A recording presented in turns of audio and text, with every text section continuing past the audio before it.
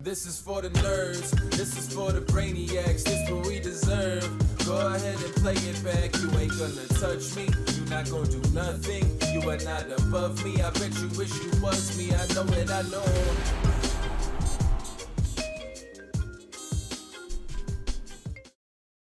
What's up, everybody? Welcome to an action-packed Monday edition of the Only Friends podcast. We're here as always, ready to bring to you the wrap-up from the weekend, and we got a lot to cover. But before we get to that, I want to give a huge shout-out to our sponsor for the week, BetMGM Poker. Big props to them. Do you have what it takes to become a BetMGM Poker champion? Starting September 15th, players in New Jersey, Michigan, and Pennsylvania will battle for state-by-state supremacy in the BetMGM Poker Online Championships. Over $2 million is guaranteed throughout the series. Visit BetMGM.com for the full series schedule and take your seat today. They have a big series going on over there. Obviously, wish I could have gotten home. I was actually supposed to go home this week to watch the Steelers battle the Browns, but I'm unfortunately not going to be able to make it. But be sure to check that out. There's over $2 million guaranteed over all of the sites. Daily 100K guarantee phase ones in all states. That starts at 8 p.m. every day. Jealous of you guys, but I'll just be here, playing WSOP bracelet events, whatever. It is what it is. Welcome back. Thank you. Appreciate it, buddy. How does it feel to be back? The same. It feels the same. After this weekend, honestly, I'm a little bit more salty that I'm not going to be able to go home and watch that. Yeah, because terrible Browns team didn't go too well. I mean, the Steelers didn't look too much better. You shut your fucking mouth. They lost to a fucking shitty-ass Patriots team. They did lose to a shitty-ass Patriots team. I do concur with that. Much as I lost to a bunch of shitty-ass players on the bike. Wow, shots fired. Based. I can say that because we're all friends. Mm-hmm. We're friends here. Not anymore. No, not all of us. Everyone I played with on the bike. Not anymore. They're not your friends. Yeah, that's fair. Honestly, that was one of the more enjoyable lineups I've played in a while. I can't remember, and maybe because the stakes are a little bit lower. You're not fighting quite as hard, but I can't remember losing that many buy-ins and being that talkative at the same time. Very reminiscent of the old days in Ivy's room. As in, you just kind of lost a little bit, and we're still kind of amicable and not as angry or jaded as you may have been in a different spot? No, not that. Just I'm happy to be a good loser. Mm-hmm. I don't mind that. I'm used to playing that role. Yeah. It's more so that in poker, generally, there are few winners and many losers, right? Yes. So when we're usually playing the normal 100, 200 type games, whatever, the conversation is jovial and it's shallow. And it's usually just filling the void in between hands, right? Right. You're not really getting down to the nitty gritty, and you're not learning all that much about one another. But more importantly, you're not really having fun at each other's expense all that much. And maybe it's just because Lynne was in the game. She really brings it out of me. But there was a lot of needles being thrown. Yeah. The accountant's really good-natured too. He wins and loses. I wouldn't say with grace. But he wins and loses in a fun way. Like, he can take the needles, he can throw the needles. It's a lot of fun. Mm-hmm. So yeah, there was just a ton of jabs exchanged in between hands, during hands, as hands were playing out.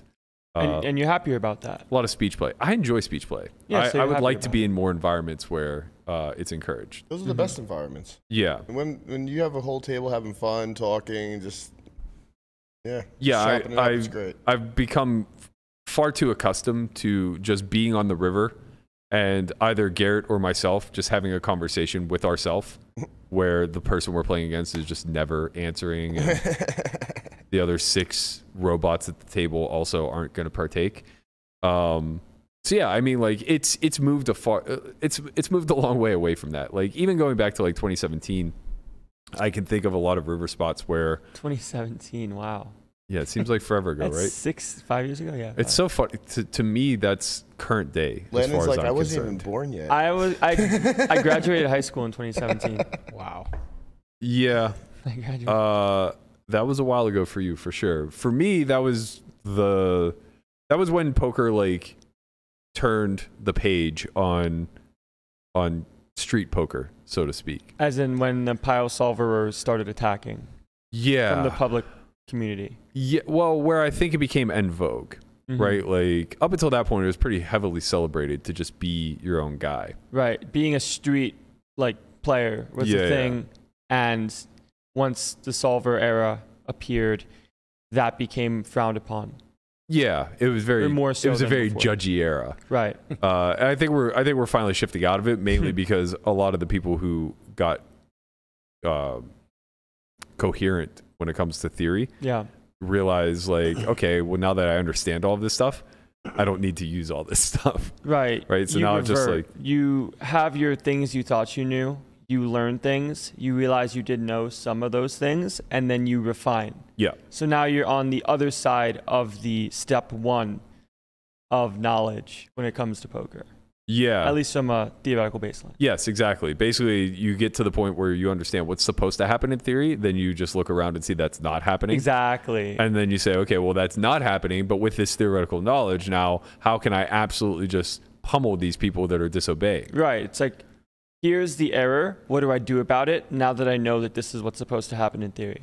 Yeah, I think that's. I don't want to get too deep into this conversation because we have a full show today. I know I'm the worst with this. No, it's fine because I do think this is something to bring up. I think one major point that people don't understand about studying game theory as it applies to poker is this notion that game theory, or GTO more specifically, equals equilibrium. Right. Right, because the notion is that equilibrium means, by definition, that you've reached a point in the application of strategy where neither person is incentivized to move, right? Any sort of movement off of equilibrium will cause an EV loss, right? In reality, even in our versions of study and abstractions, that's just not true. Right. We can always add, subtract variables. We can expand. We can do all of these things that will constantly shift equilibria. Right. A good example of this real quick would be choosing a different bet size at a spot versus pot versus 75%. Correct. Right. If someone only studies 75%, when they see pot, they might start making mistakes and not know what the counter is. Yeah, I think even more specific to that is people who study one sizing strategies versus multiple sizings. What ultimately ends up occurring is the response to a single-sized equilibrium, where you're restricted to one bet size, is going to look very different than the response to a multiple bet size restriction. And that's the way we have to start framing it if we want to be honest with each other in the conversation, is that the solver is a restricted mechanism, right? So we're restricting the variables that we input, and that in turn is restricting the output. So the idea that we can't move and gain EV is just incorrect. Right. It's just not going to be something that you can practically find. Right. So the whole reason I was saying all that is because a lot of people who are just now getting into the weeds of theoretical study will say, like, you know, people will say like, well, that's not the max exploit. That's not the way you earn the most amount of money. Or like they'll say something to the effect of like, well, how do you capitalize on mistakes? And they just say, I remain unwavering. I don't change. I'm indifferent as fuck. Right. It's like, it's like, well, you're wrong. You're just wrong. Like, you will naturally be exploited by the environment in some scenarios that you haven't properly calibrated for. And you will be missing a bunch of exploits in other scenarios that you also haven't properly calibrated You're for. actually incentivized to be different. Correct. Right. And that'll always be the case as long as humans are playing the game. Right. Which makes poker beatable. Right. And that's our GTO talk for the day. I'm happy you're back, man. Yeah. I miss this. While we're discussing that, I guess, friendly reminder, every Monday we have a new episode of Poker Out Loud out today. Today's episode 2. You're going to see a hell of a hand being played by the man, the myth, the legend, Michael Acevedo versus K-Rab.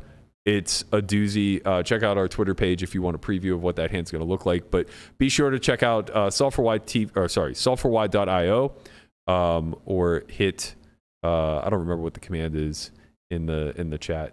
I think it's hashtag S4Y maybe. I don't know. We should have these things listed Start clicking somewhere. buttons. You'll find it. We'll start. We should really have these things up there. We go. We got a little something. Whoa, something for look you. at that. Just press one of those in the chat, and you will be taken to where you need to go.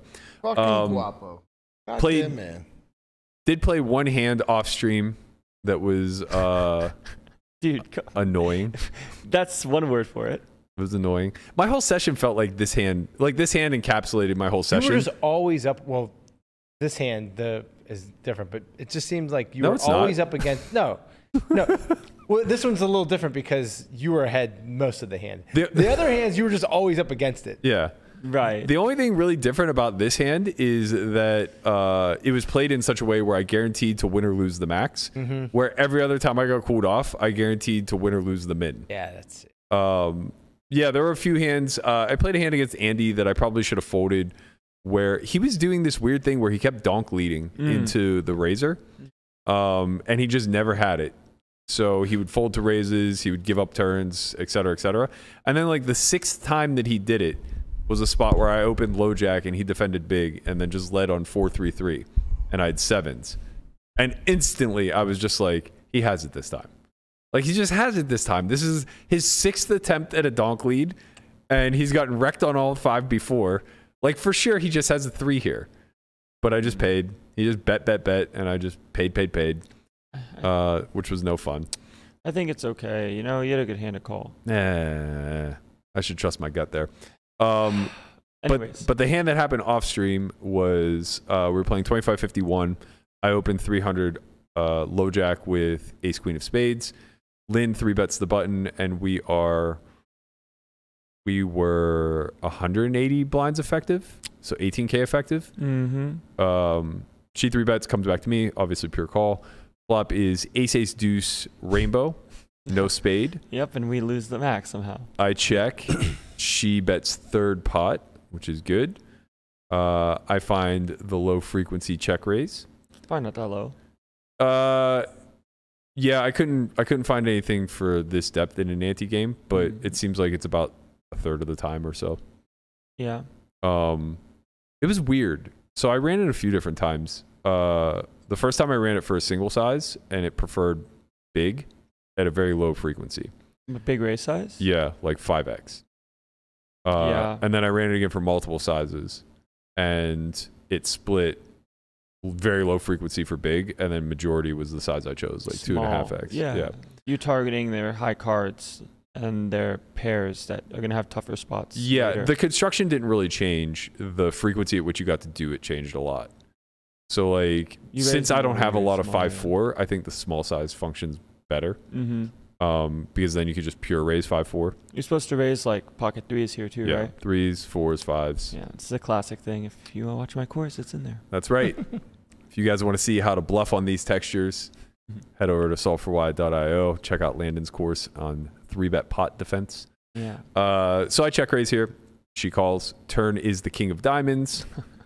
Appears not great for us, but actually is. It's Yahtzee. Well, it's kind of neutral. It's really good. Ace king less existent. Yeah, but now more kings. She has 6 boats. Oh.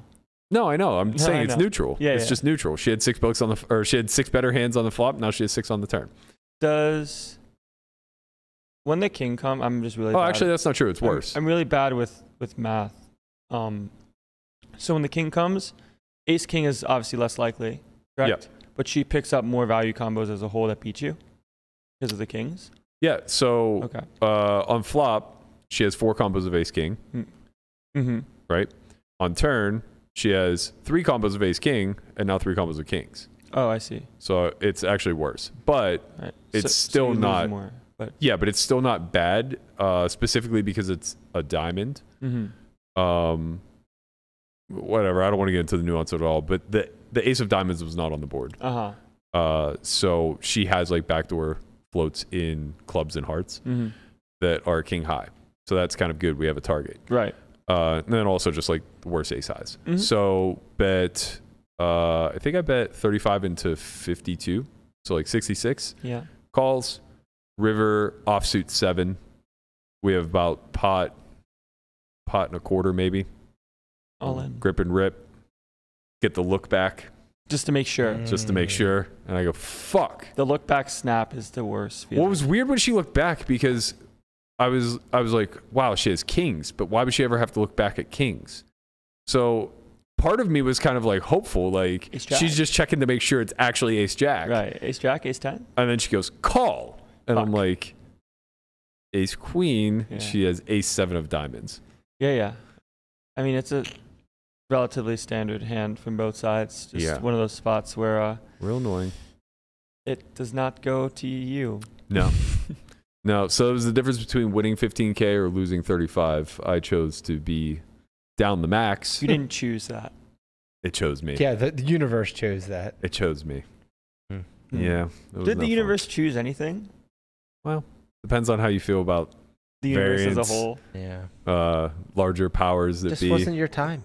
Sure. Just wasn't your time.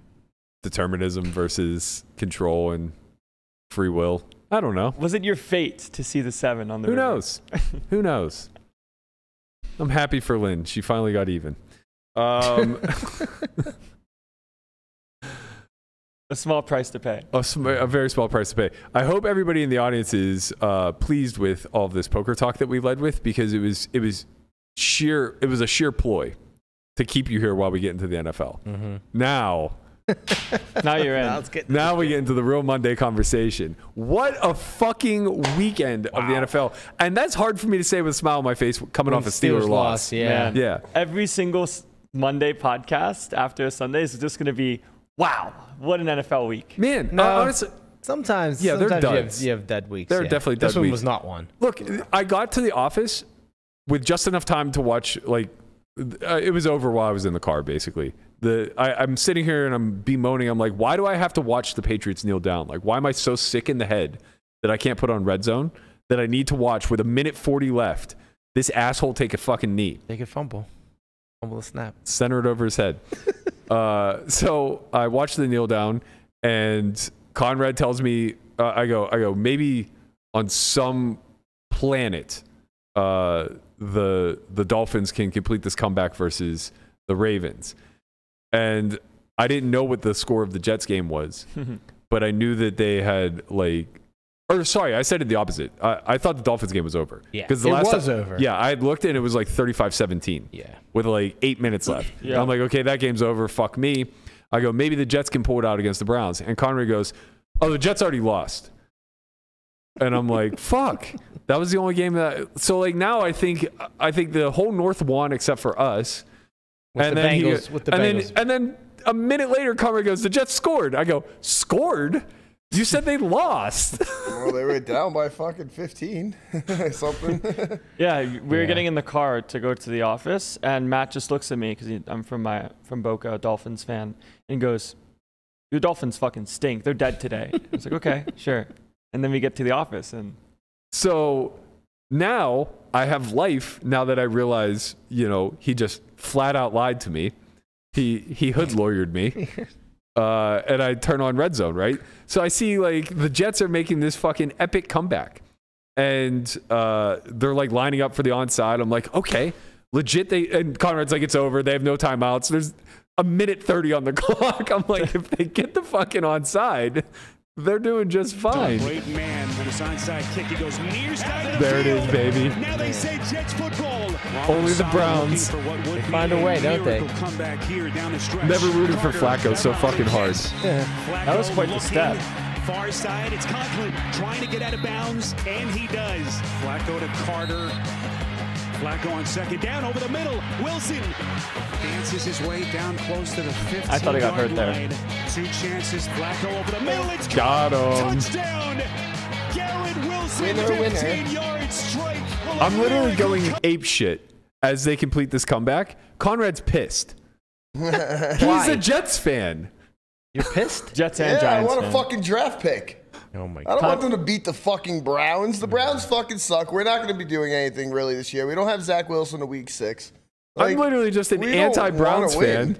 He's sour as could be. I'm just screaming and hooping and hollering. It's like, wow, this is sick.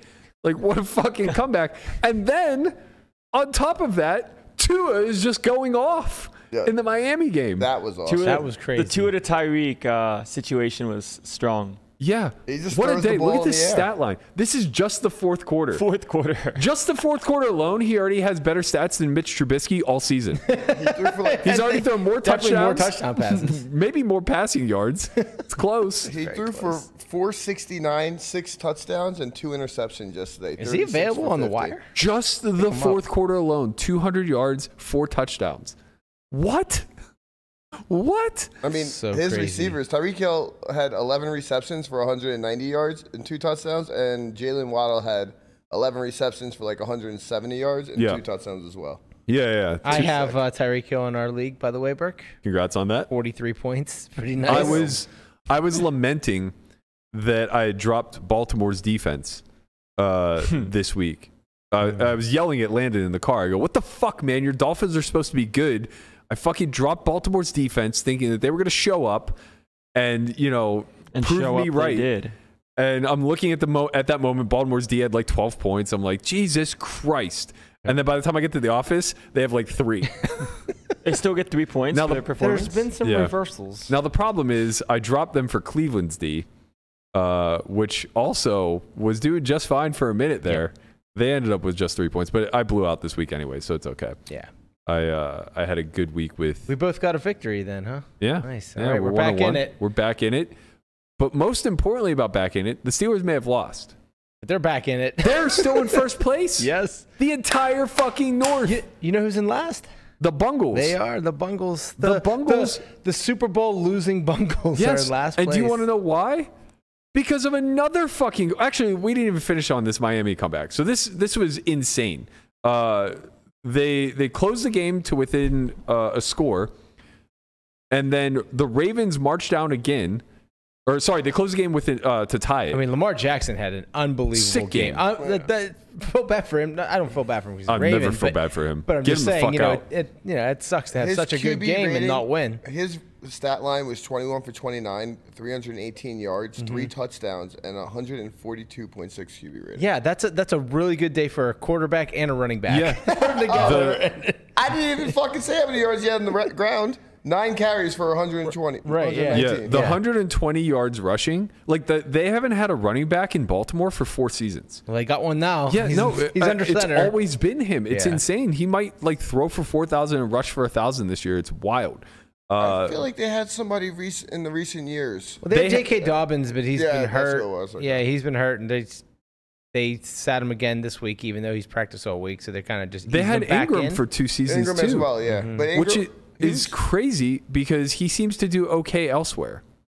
Like he went back to New Orleans. I mean, he's just spelling what's his face Kamara, but still.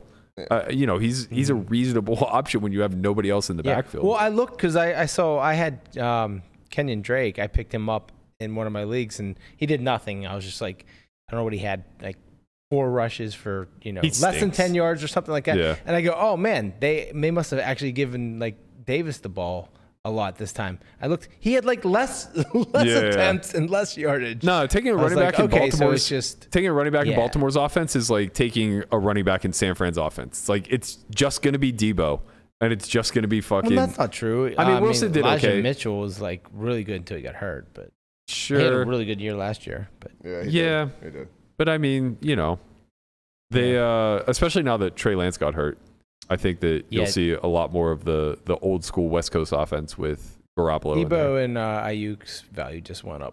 Yeah, that's for sure. Yeah, I was celebrating. Not that I want to see people get hurt, injury, but I have both of them. Celebrating your opportunity. Yeah, I got Ayuk as a handcuff in case Debo got hurt, and then I look and he just like has a career game yesterday. Not a career game, but he had a good game yesterday. It's like, okay, well, now he's a viable option moving forward. But yeah, then we move into the afternoon games, or maybe it wasn't even an afternoon game. Bengals, Cowboys. I think it was. It was an afternoon. I think game. it was afternoon. Yeah. Guys, if you want betting advice, Conrad's your fucking guy. Okay. if there is someone to go to get the down low on what's going to happen, this man is your man. Is that how he's going to pay off the tap? Yeah, 100%. He's got Joe Burrow's over. This guy has not even won a fucking prop bet against me, but he sees like I have. which one? The Le'Veon Bell one. Okay. You won 1 out of 90. He's won 1 out of 90. He's won 1 out of 90, and he sees like the fucking rainbow at the end of the tunnel. And he's like, "Oh, let me talk about this one forever." All right, so the Joe Burrow one was bad. It was bad. You can just take an L on this one, man. It's okay. Just take an L. The Chargers are just going to beat them for the rest of life. They lost one. They had to piss off Justin Herbert. Man, it's okay. And now it's good. We're good. It's all right. Sometimes you just have to take an L. So to catch everybody up, they'll never make it. To catch everybody up, Conrad has Joe Burrow's making the Super Bowl more often than Patrick Mahomes in the next 10 years. I have Mahomes aside, and somehow I got this at even money. I mean, as long as Mahomes makes it once, you win. Yeah, no way. Agreed. No way. They're on top of that, you know, Conrad hits us with the Jets have already lost. There's like 8 minutes left in the fourth quarter. That obviously came to fruition pretty well. Then as the Dallas-Cincy game is starting, he goes, "There's no fucking way Dallas can win this game." Well, I mean, of course I have to double down on the analysts were high on Dallas this week. What? Yeah. What? After you see Micah Parsons for fucking Micah Parsons is a fucking terror. He is. And the offensive line for Cincinnati is absolutely atrocious. Right, but they also have Micah Parsons caused fucking havoc. Yeah, but they also have Cooper Rush as their quarterback. And yeah, but like a lot of the analysts are really high on him, which is very strange because he came into the league undrafted. He got it done. I mean, hey. He's a very Duck Hodges type of storyline where he came into the league undrafted, but he's kind of proven himself. But he looks like a formidable backup. There are a lot of people in the system saying that, like, you know, him and Dak kind of run a similar offensive style. Yeah. And, you know, he can manage a game and get it done. They have weapons there. They have a strong line. They have one of the better backs who seems to go underutilized as far as that's concerned. But their defense is legit. Micah Parsons is a fucking force, man. He's an animal, and he's going to eat up a bad offensive line all day long. And he did. He was a game changer. From Penn State. Right. A lot of Penn State guys out there. A lot of Pitt guys out there, too. But, yeah, so that game then comes down to the wire, of course. As it should. I thought he missed this for sure. So did I. I still think he missed it. I don't see how it went through. It went through. If you really look, it went through. Cowboys! But it looked like it was sailing. So what I've come to conclude on the back end of yesterday is that one Steeler loss is equal to one Steeler win when the rest of the North also loses. Right. When the Browns, Bengals, and Ravens all lose. Are you just trying to find some way to be happy on Sundays? I was so happy. I felt the same. I mean, it was a wash, right? Yeah. I felt the same as I would feel after a Steeler win. If they had won, that'd have been much better. Oh, I would have felt like they just won the Super Bowl. I would have felt like I felt last week when they stole one from the Bengals. They did not deserve that win. They absolutely deserved that win. Yeah. They just tried to give it back to a team that didn't deserve the win. Right. Sorry, the defense deserved the win. Correct. Okay, well. That's right. Let's not forget that was a 2-score game for pretty much the entirety of it until they fucked up the last 6 minutes. We can just forget about the entire game and just know that they won. Yes. And go with that. Yes, that's true. That's a W. It was sad to see them not be able to stop the Patriots and get the ball back at the end of the game. It's just like was just that ran sad, or was it the fact that there's a lot of sadness. Their last two possessions took a total of 1 minute and 20 seconds, and they ran 6 plays. Yeah. What are you doing? Did we ever find out how bad that punt was on 4th and? Yes, I looked it up. So shockingly, it was not as bad as I thought. So it was 4th and 2.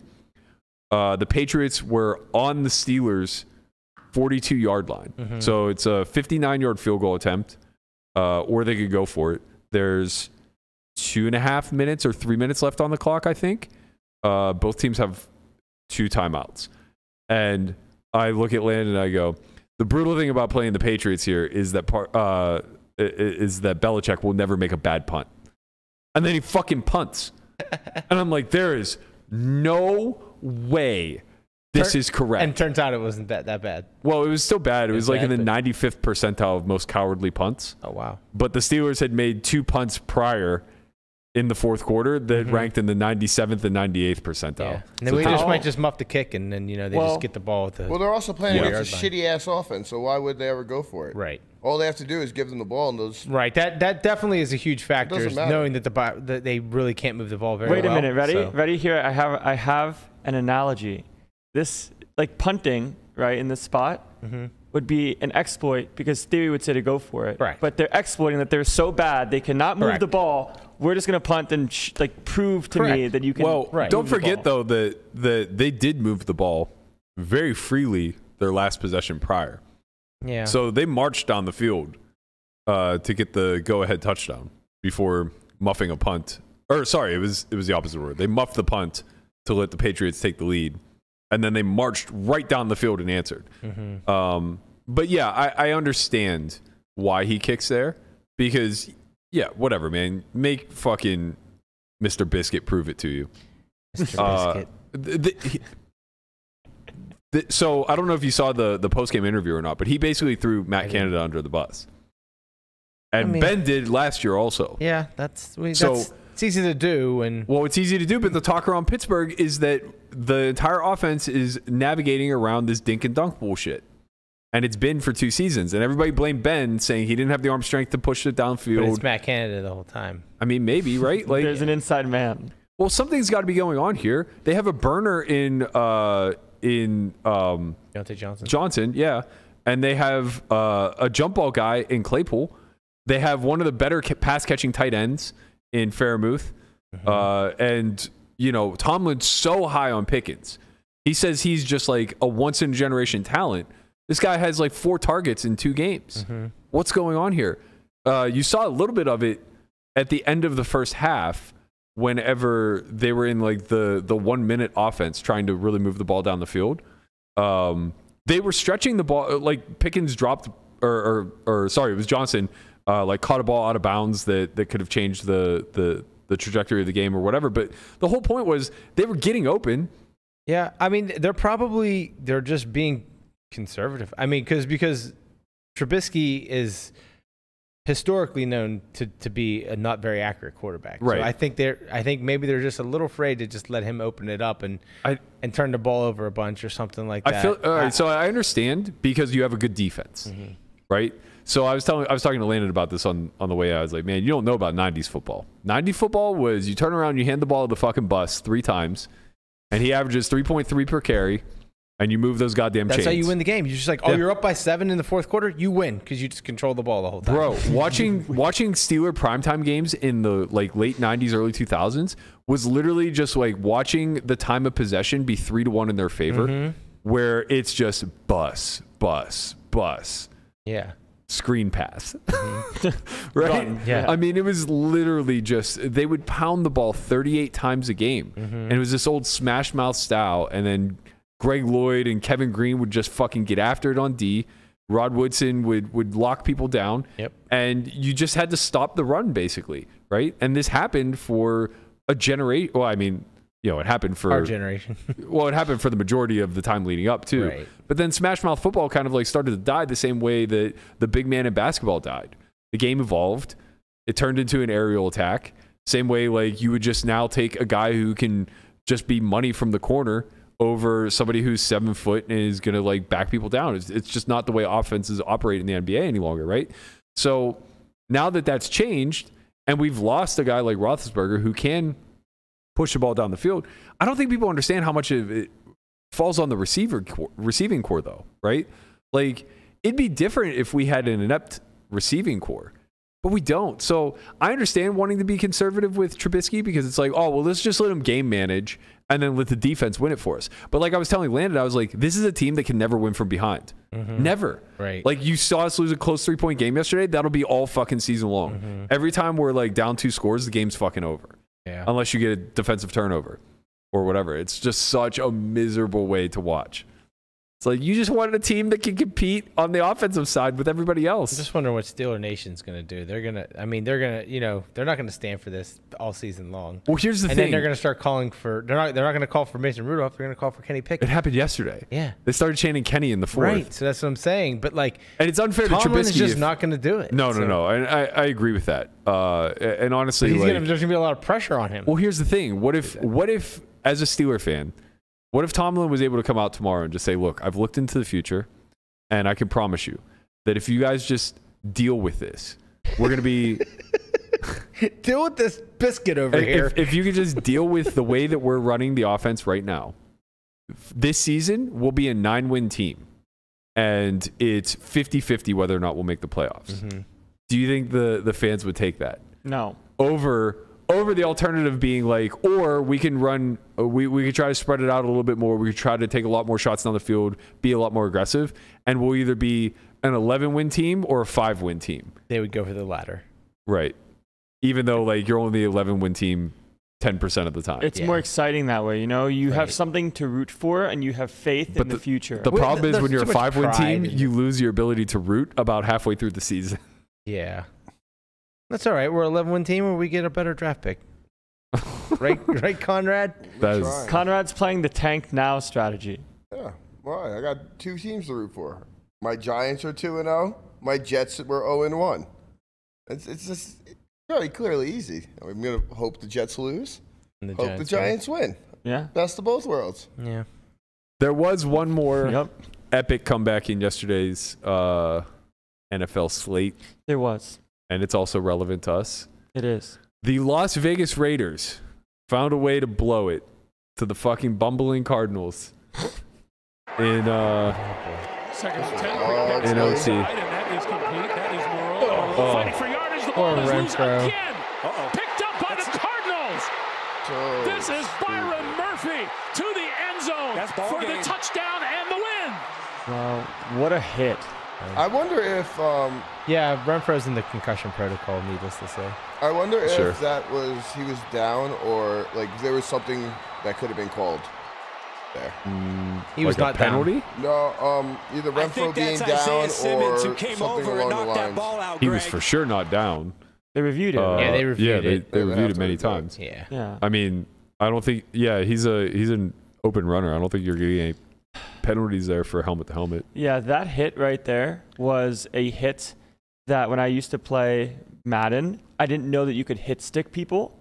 And when you could like hit stick, the hits, you'll miss more, but the hit will be harder. That was a hit stick. Yeah. Yeah. Fuck, I didn't know you could do that. Like, I know you could hit that hard in the video game.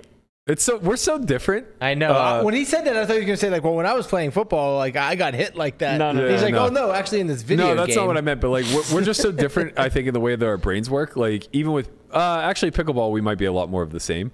But, so, like, when I learned pickleball, I learned all the most aggressive shots first. Because that's just, like, the way I'm hardwired. Mm-hmm. Like, I just wanted to learn how to smash the ball, right? When I used to play Madden, the only thing that I ever learned in the game was the truck stick and the hit stick. I didn't know you could do those. They were the only two things that I cared about. I didn't learn spinning. I was playing with the Steelers, man. I was giving Bettis the ball 40 times. Like, I didn't learn the spin move for shit. I didn't learn the hurdle. I didn't learn how to pass. I didn't learn anything. I was just truck stick up the gut every single time. It was either that or just using like an extremely fast quarterback and just running around everywhere. And then truck sticking people. Yeah, I didn't get to the truck stick part. Yeah. And then, like, yeah, on defense, I would always take a defensive lineman as to hope to not to throw off the defensive scheme too much. And then whenever the ball was in the air, I would just switch to the corner and then just hit stick. Yeah, that. Like, they see, like, hit stick fumble. Did they just, like, replay that? Wapo showed us a recreate clip, the what happened yesterday? Yeah, basically. I might have to get back in video games, man. I haven't played in so long. Only you, not me. I can't do that. Man. It seems like it'd be so much fun to do, but it also seems like such a corrupt waste of time. Yeah. Madden is so much fun. It really is. Madden is so much fun. There was a time like 2 years ago where I played our neighbor all the time. Yeah, we know. Oh. We used to develop like leagues and shit when we were in college. Nah, like I never local got that leagues. far. I just like the whole dorm would just have like a team, and we would just like run seasons. Oh, that's so cool. You had like an obligation every day to play your team. Yeah. Sounds like fun. Yeah, No. we would do it with like all sports. We would do it with 2K, Madden, Tiger Woods. Yes, Tiger Woods was so good, PGA man. Tour. Tiger Woods was so good. Tour. I never played golf. It was so good because like part of it was just like being good at being able to maneuver the controller. So on PS3, you use the left and right buttons to power up, and then you use the joystick to swing, right? Yeah. So like we would like hold it in such a way where your thumb is on the joystick and you're just finger blasting the power up buttons. Yep. And then you Good like, practice getting the fingers wet. yeah, and then like as it starts to really get to the top, you just boom real quick on the joystick, really rip it. Yep. Sure. Somebody please turn that into a It sounds like video games might not have been the worst use of time. I'm telling you, man, all, they were a good fucking time. I really enjoyed it. Yeah, they are when you can manage how long you play them for. I think the biggest thing is that online poker to me seems like a video game. It is. And I'm getting paid for that. You are. So it seems like it would be very negligent on my behalf to like pass on a bracelet event and then just play Madden. Why play Madden when I'm actually getting paid to play this video game? Right. Yeah. Seems Even though dumb. your bracelets have been somber. Very somber. Man, I remember a couple days ago. Obviously, I remember a couple days ago. But a couple days ago, we were going to go play pickleball. And you said, no, I'm still in this bracelet. And then you open someone 3-bets. You 4-bet jam a hand that never does in theory, but you're going off a hard exploit. Get called off by worse. Lose. Have no chips. You're like, well, guess I'm going to pickleball now. Yeah. To be clear, this man was fish tagged. Yeah. I knew what I was doing. Yes. I open cut off with ace-8 off and then 4-bet ripped it, knowing that he was punting. And he just snapped for 40 with king-queen off and sent me to the fucking showers. Yeah. Was this in the 800? Yeah. Yeah, I was like, I was playing and I saw, I saw your name pop up into like the top 10, and then it was gone. And then like a minute later it was gone. You had like 3 blinds. I was like, what's going on here? That's you though. You're a feast or famine type. Yeah, we've talked about feast or famine on here. Yep. It happened yesterday in the what was the smaller bracelet that 365. we're about to talk? Yeah, I flopped quads, or sorry, I turned quads in a fun pot. It's a lot. Hey, Matt, if possible, can we finish off sports ball with a little bit of love to the Las Vegas Aces? Oh, yes. Yes, Yeah, big Las shout Vegas out to Aces. the WNBA. Big shout out. The Las Vegas Aces win the WNBA title. I won't lie. I did see that happened. Becky Hammond, rookie coach. I think that's her name. No. Yeah, that was pretty awesome. That was a travel. Imagine. How long has the Aces been in? How long have the Aces been in Las Vegas? Do we know? That's a good question. I'm not sure. Since 1997. No. That's when they. No. It says founded in 1997. I don't know. Not in Vegas though. No. Hold on. Aces is such the classic I get it like Las Vegas Aces. Why can't we be like the Las Vegas like Jack 10 suited? They moved here. They moved here in 2017. Okay. That was Becky Hammond's first year as a coach there, and she won. So that's pretty cool. She used to be a coach assistant on the Spurs. She was the first female NBA coach. Pretty cool that she got. That's pretty awesome. cool. Yeah, I think they're gonna do a Thursday. They're having a parade. No, it's tomorrow. It's tomorrow. Yeah, Tuesday. Yeah. Where? In front of Caesars, like around there. Oh, okay. A little parade on the strip. That's kind of dope. A little Vegas pride, bringing the championship home. Vegas has turned into a sports town. Mm-hmm. There's no loyalty here though, because obviously everybody's tough because everyone's and also everybody grew up a different fan, right? So like even if you were born and raised here, like you weren't a Raiders fan necessarily. Right. I don't think that's true because like people love this city. Like people love this city and they support anything. And it's different with I think the Knights. The Knights Correct. are like nobody was a hockey fan. That's why. Everybody was a hockey fan. Now everyone's a hockey fan. Yeah. Right. I don't think. And they didn't come from somewhere else either. Yeah. Like when it comes to the Las Vegas teams, do people hate Las Vegas teams? No. Exactly, not as much, right? It's honestly, it very easily could be everybody's second favorite team. We don't have any sample size to know if they hate them or not. There's only been one team. Well, they haven't won enough yet. Yeah. Sure. Right? Like once they start winning, then they become. That's why everybody hates the Steelers. They're fucking powerhouse. I mean, not from what? This motherfucker yesterday goes. This motherfucker yesterday goes. Anyway, like I was saying, I was talking about how the Vegas has had 2 sports franchises within 5 years and have 2 championships. Yeah, 1, 2, Las Vegas Aces. And the soccer and team? the Knights. Oh, the Knights. Knights never won a Knights championship. never won. They didn't win? No, they lost in the Stanley Cup. Oh, okay. Yeah. Ooh, moment of silence. Lost. He's really good at knowing who champions are. He goes to me yesterday. He goes, I can't hear what he's saying. How many Super Bowls your team won since 2005? Right, he picked the most obscure and I go 2. Year, yeah. Same as yours. Because he was trying to make a claim about the Giants Super Bowls versus Dolphins and Steelers? Yeah. Because we were having a conversation. Yeah, he was trying to gotcha me. We still got, the same amount as both of your teams combined. He was trying to gotcha. What are you talking while about? picking I an wasn't obscure talking. name. I was talking about Steelers and Dolphins. The point of the conversation. I was going to say the Giants have more Super Bowl wins than both of your teams. But you're wrong. No, the Steelers have the most. Yeah. Well, I was saying since 2005. He picked an let's just pick obscure it year. That's why I picked an arbitrary 2005. number. Conrad, the Steelers have lost the Super Bowl almost as many times as the Giants have won. You guys still suck. It doesn't matter. You guys are off the grid for years. Honestly, I don't know how many Super Bowls do the Giants have. 4? I don't know total, but I know 2 since. No, they have 3. They have 3. 3? Parcells and then these 2. They only won it once. Was that against Bills? Against the Bills, yeah. 1990. And fucking Dark days. That was my first sports bet. That was the first sports bet I ever lost in my entire life. Eli won the Super Bowl. And I welched on it. Both against Tom Brady and the Patriots. Yep. Eli won the. Wow. He got lucky twice. Well, he got W's. Whatever. That's Got That W's. 1990 Super Bowl was the first sports bet I ever made. I was 9 in 2nd grade. Oh, did not. And I welched on it for $5. Bet. $5. Yep. Did That's you ever? a lot of money back then. I know. Did you pay him? No, I welched. Where is he? Do you know where I he didn't is? have $5. Do you know where he is? I'm trying to think of who I made. I think I made it with Jeremy Shirley. If you're out there, he's got interest on that $5. I got you, We'll make homie. you right. Yeah. You made it with Jeremy Shirley. I lived in Vandergrift at the time. Oh, okay.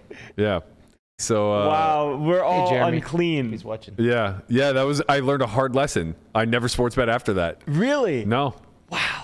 I was so scared. I welched. I thought I was gonna get beat up because of it. I didn't have $5. I didn't have $1.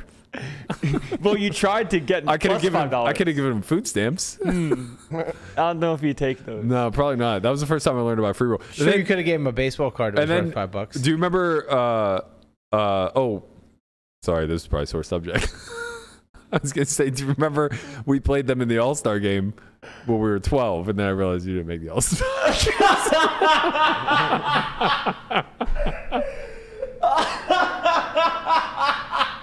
Is that funny, Landon?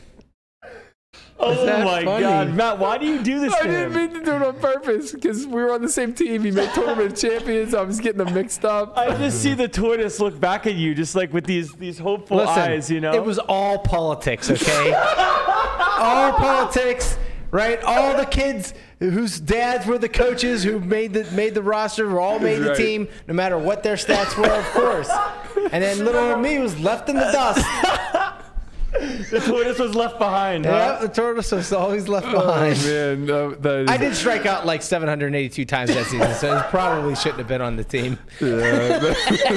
Wow, thank you for that. Listen, I was way ahead of my time. I either hit a home run or I struck out.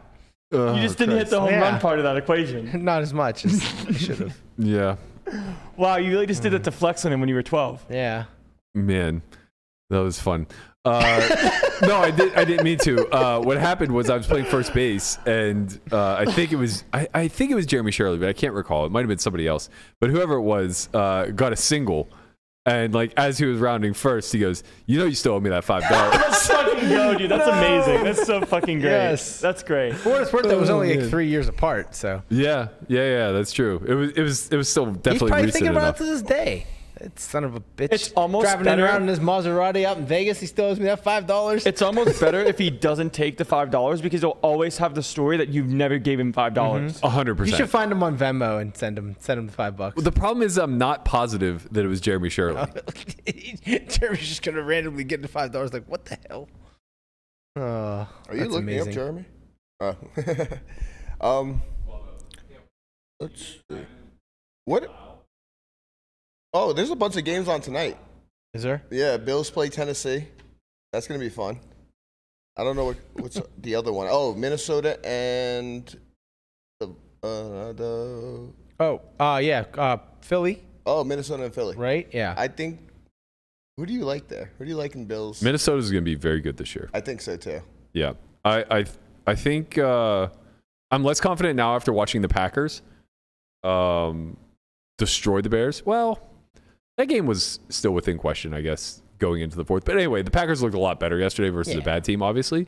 But Aaron the Jones. Vikings fucking put it on them. I mean, we can't actually say anything about that game because the Packers just fucking own the Bears, and that could just be like a Right, logistical I'm thing. saying from the week prior, the Vikings put it on the Packers. Like, if Cousins plays at all consistent this year with the weapons that he has around him, I think that they have a really good shot of winning the North. Yeah, no, right behind the Lions. Well, the Lions are probably the second favorite.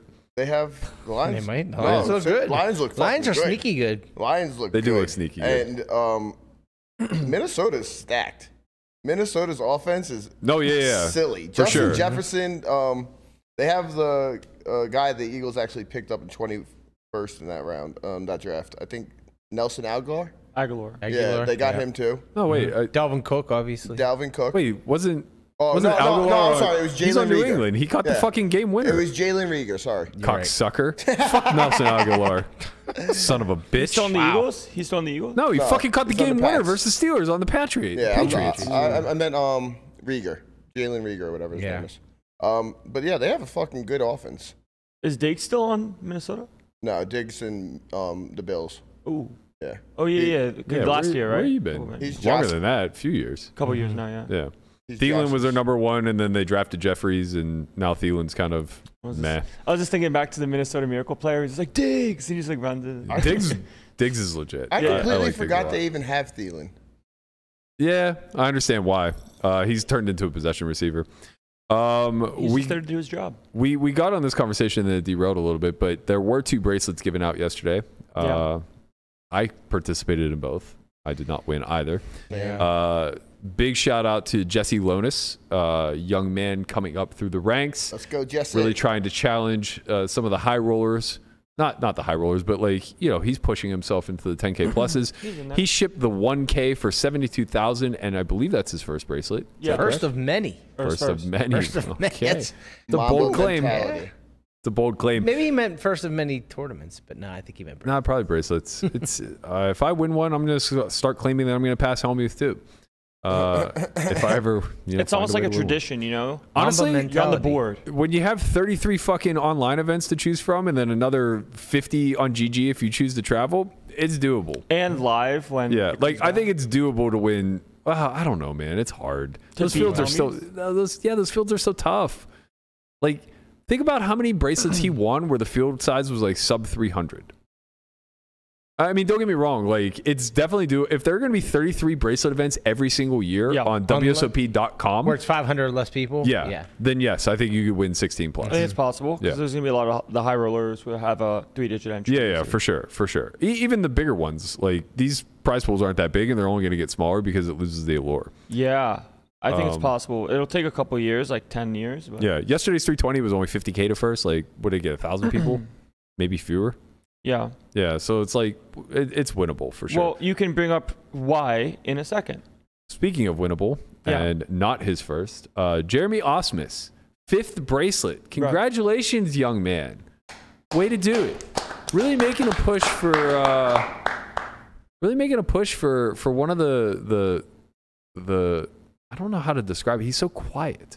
He's so quietly good. Right? Like, I don't think anybody thinks it's not that Osmus. quiet that he's good. He's just quiet and really fucking good. Yeah, but like, I don't think people put Osmus into that elite category. Sneaky good like the Lions? Yeah. Mm-hmm. I think he's like right on that Darren Elias, Altman type of fringe. But like, I think those guys are a lot fucking better than anybody realizes. No, Shannon's another good example. That's the canon, dude. Yeah, like he's a really good example. I think that's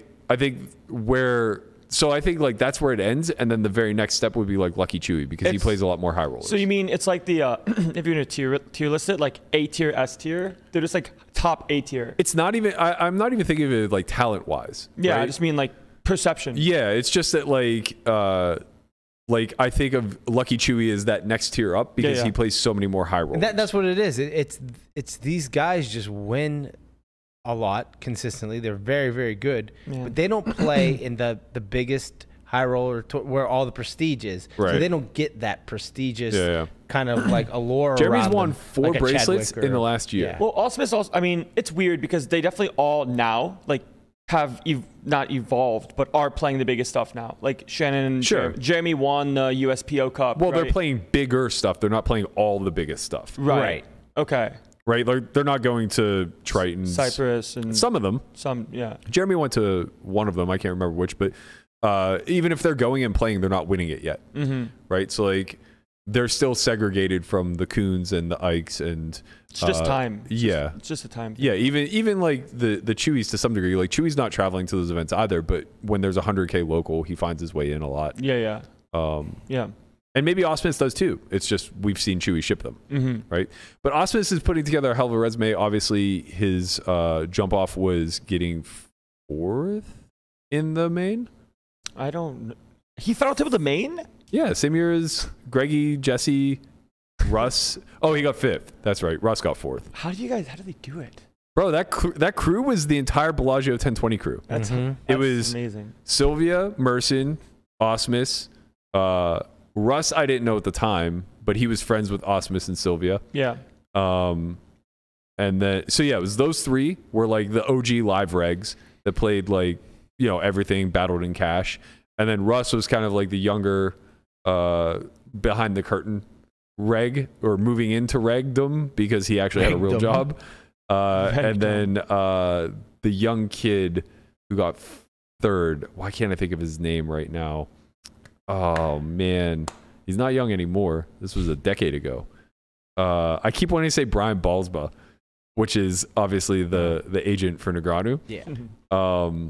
But yeah, anyway, I'm disrespecting him by not being able to remember his name, but he got 3rd that year. So like, yeah, the whole final table was this collection of quote unquote regs. It was the first time that we really saw, such a concentration, I guess, to known grinders amongst the community that may not have been like highly regarded in the online world or whatever. Like Jeremy was crushing online, but nobody really knew.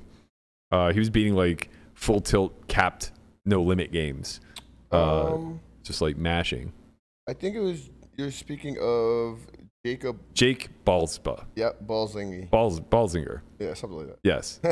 Something like that. Yes. Yeah. Okay. Yes, that's exactly what I was talking about. Yeah, it makes sense. And also, like, when it comes to like public persona, like how much are you in the like Twitter sphere, whatever, you know, being a person of that interest to kind of be like, oh yeah, this is who is in high roller, does all these things, Yeah. Oh. Yeah, that's true. 4 in a fucking year, man. 40 years a lot. 4 periods a lot. When I saw that he tweeted that this was his 5th, I was like, I thought it was his 3rd. I remember the PLO one, and I remember his first one. Where'd the other ones come from? A turbo for like the COVID relief one. Oh, that's right. He got, actually, Jesse Lonis got 2nd in that one. That's funny. He said he won a bracelet. Yeah, he said he won that bracelet. It was stuck for the summer. He won. Or I guess it was the fall. He won a limit event this year, actually. He won a limit event, and then he won this. Okay. There you have it. There you have it. Shout out to Jeremy Osmus. I see everything, Jeremy. I see it. One of the big OGs. He beat one of the big OGs heads up. Yeah. Fuck, man. Landon was sweating it the whole way. Our man Nick Schulman, Nicky Nice, coming in second place. I wasn't going to sleep until I saw Nick win, and then he didn't win. He did not win. You didn't sleep last night, huh? No, I had to go to bed out of anger and sadness. Fucking Jeremy. Big condolences to Nick. I'm sure that second place will be nice to him just as much.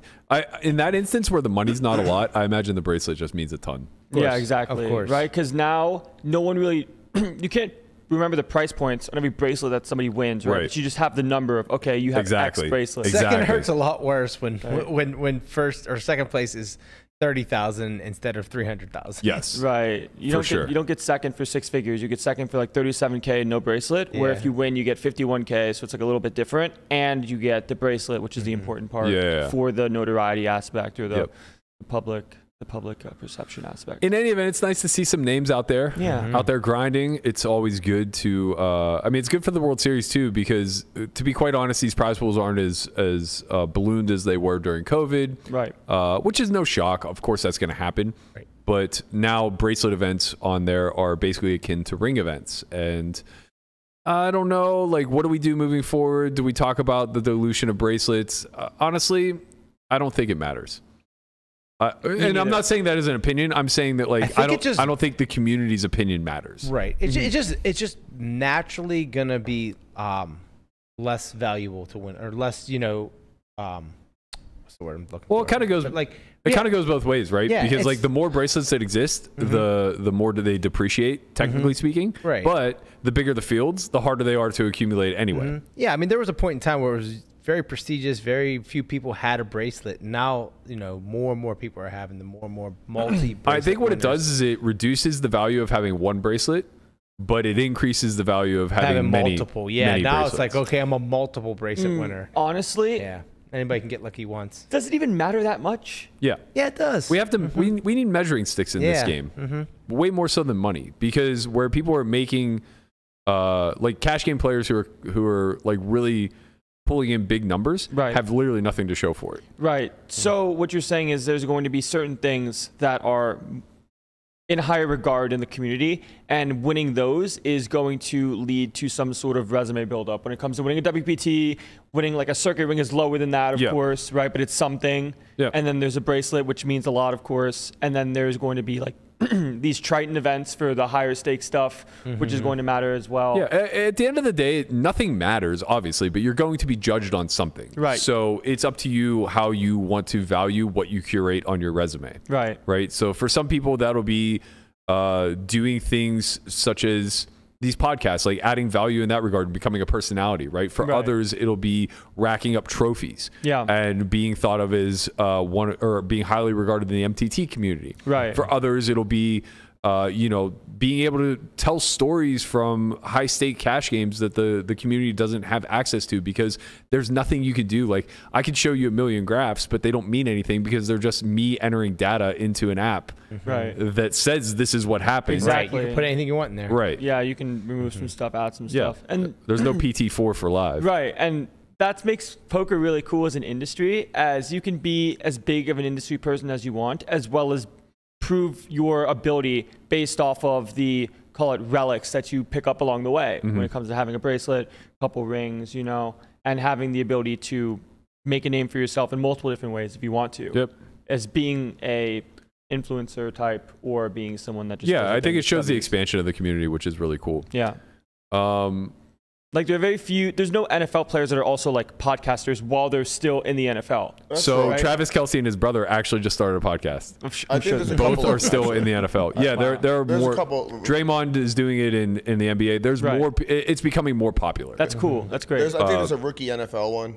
Yeah, there's a lot of. I do think that like, to Landon's point, I think it's really fucking cool. Like, no time more so than now have we gotten more inside knowledge as to what's going on in the business or the industry side of it. Yeah, and I think that's so amazingly like curious. I watched this. I watch a podcast called The Pivot that is Fred Taylor. Who's the guy from Miami? There's a guy from Miami on it that I can't recall who it is right now. And then Ryan Clark. Obviously, like, love Ryan Clark. Well, yeah. Huge Yinzer through and through. And they're all out of the game, right? And then the podcast that they came from was I Am Athlete, which is Brandon Marshall, Chad Ochocinco, and a few others. And like, watching them, both of them are just phenomenal podcasts. Because they get people who are currently inside the game, and they're getting these candid interviews, similar to like what Joey's podcast was to the poker community when it first started. So you're just getting a lot of insight into an arena and an area that didn't previously exist to the common folk. Yeah, like, ESPN wasn't getting this, right? That's what we were relying on in the past. Now we have the internet and YouTube, so we get these podcasts. But also, they're so fucking good at just chopping it up with people who are freshly removed. Yeah. I've seen some interviews, like, not necessarily on those two podcasts, but just in general, of like Michael Irving. Bro, like, guys like Michael Irving, Darryl Strawberry, Doc Gooden, like, these guys that were athletes in the late 80s, early 90s that were just fucking doing coke off of hookers' assholes. Like, these guys aren't shy about it. They're out there, man. Like, I just caught a clip yesterday of like Michael Irving talking about a story where he met a young T.O. and Mike Tyson out in Vegas. And T.O. was so shook at what he was seeing amongst... Yes, it was exactly this interview. This is the Jake Paul interview? Or no. I can't think of his name right now, but it's a pretty popular podcast. I know them from watching like Tiger Belly and Your Mom's House. Yeah, okay. He's telling this story about being out with Mike Tyson and T.O. And T.O. was so shook as like a second-year player, seeing what these two were getting into, he's like, I just want to go home. I can only imagine what he was feeling. Yes, you exactly could only imagine. Yeah, I want to go home. I want to take me out of this corrupt land. It is really cool because you also get information like straight from the source of the people that you enjoy. It's like, wow, this person that I love. Storytelling also is just like such an underrated, valuable commodity. It really is. In all of these content spaces. Like, you know, we're on 5 days a week, so it's really difficult to highlight that. But anytime that we can bring a guest on, like, you know, we talked about Len Ashby and how good of a guest he would make. It's because of that, right? It's not just that he has access to stories, it's that he's a phenomenal storyteller. How do you improve at that? Telling stories? I don't know if I'm the right person to ask, to be honest. For me personally, it's writing. Like, if you have a knack for writing and you have the ability to kind of carry a story arc in a way that you can envision the rise, the crux, and the fall, and the climax, and everything else, then you can carry that into like how you converse with other people. But it really is an art, because we have friends that are incapable of it. They just don't know how to end a story. They just break out into laughter. It's definitely you. You were forefront of my mind. You could have just fucking, said Conrad can't say a story. Jesus Christ. Well, it's it wasn't exactly. It was also my friend Simmons, who's just like notorious for this. But a lot of times, people who are not good storytellers will just front load all of the information in kind of a jumbled way, and then realize that they have nothing to like. They didn't build up any suspense or anything. They kind of just like led with it, The story is supposed to be a story, not just information attack. Yeah, it's build up a climax. Yeah. Also, it's just like if you want to engage the audience at all, you got to lead them into it with a little bit of a tease, right? You can't just be like, holy shit, let me tell you this story about the other day how I found $500. So I found $500. Right. Right. It's just like I don't care about any details thereafter. Right. You told me. You told me too much. Yeah. You have to. You got to lead with, let me tell you a story about the other day where I had a big windfall. Yeah. Like, how much money could that be? It's like, well, when you owe someone $5, right. $500 is a pretty big windfall? Yeah. Speaking of windfalls or lack thereof. Or just downfalls. Yeah, downfalls. Downfall is maybe the right way to discuss it. Let's get into the major talking point and discuss this Venetian cancellation. So I want to go about this in a couple ways. So first, I want to just like talk about the actual details of what's going on currently with them and what has been going on within the industry space for about the last year or so. And we've seen it beyond the last year, but usually it's like these weird Midwestern casinos like on an Indian reservation that just don't kind of know better, where they just rug somebody on a guarantee, or like what we saw in fucking Chicago where the guy tried paying out in silver coins and shit, like just weird stuff that like you expect to have happen whenever you're not dealing with a major entity. But over the last year, we've seen that kind of shift, and it's been a real spit in the face to the community, right? So to catch everybody up who doesn't know, the Venetian guaranteed $2.1 million, I believe, or maybe it was just $2 million flat in guarantees during the Stairway to Millions. Now, first of all, let's talk about this name, okay? If you're going to call something the Stairway to Millions, the last fucking event better either be worth millions or be $1 million up top. Because I don't see the path here to the millions when the final event is missing a few steps in the stairway. The final event was a $600K guarantee, $50K. So they were guaranteeing 12 players. Like, this is not... I haven't seen a $50K run at PokerGo with fewer than 25, maybe ever. So something is already off here, right? The naming seems off. It's only a $2 million guarantee for the entire schedule, which is like 10 events. So it's not like you're really getting out there and putting yourself out on a limb, right? What ultimately happened was over this weekend, Friday and Saturday, the 10K on Friday and the 15K on Saturday both overlaid by 2 people. So this is a 20K overlay for the 10K and a 30K overlay for the 15K, which is probably going to equate to a little bit more than rake back, I suppose. I imagine that the rake on those is somewhere around 1K per person. So for the 10K, you're probably talking about 18K in rake, give or take. and they overlaid 20, so roughly rake back. In the 15K, same thing. You're probably looking at like 20K-ish in rake, and they overlaid 30K. So it's like rake back plus for the 30K. Not all that significant, but a pretty good indicator that you're not going to hit your guarantees for the 25K and 50K, right? That's definitely, there's for sure a bigger step up from a 10K to a 25K. Mm-hmm. And if the 10K only did 18 people, the 15K only did 18 people, pretty easy to assume that the 25K is just going to do fewer, right? And maybe this is because they overlap Triton. Maybe this is because it's at the Venetian instead of the Aria. I don't fucking know. I don't know why high rollers aren't showing up for these events. I don't get it. PokerGo is attached. It's a part of the PokerGo tour. It seems like everybody who's competing for that free money that's added as the tour bonus would be highly incentivized to be out there, but it just seems like no one's coming, right? So I don't know what is keeping these fields so small. I do know that playing at the Venetian's never really a super great experience when you play high stakes. They're very nitpicky about stupid things that will very quickly drive away high stake players. I'm sure it's not a pleasant experience for anybody, but like particularly when you play high stakes and you're accustomed to certain services, playing there is a nightmare. Like getting chip swapped at the Venetian is the absolute worst place on the strip to get a chip swapped. They just can't seem to get it done, which is wild because I'm saying that within context of getting chip swapped at like Bally's during the World Series where they've literally never done this before, right? But they have lists and they find ways to take care of it. So there are just certain things that are always kind of nightmarish when you're over there. They heavily scrutinize photography. Like if you take a picture of your chips and a floor person sees you, you will be like yelled at.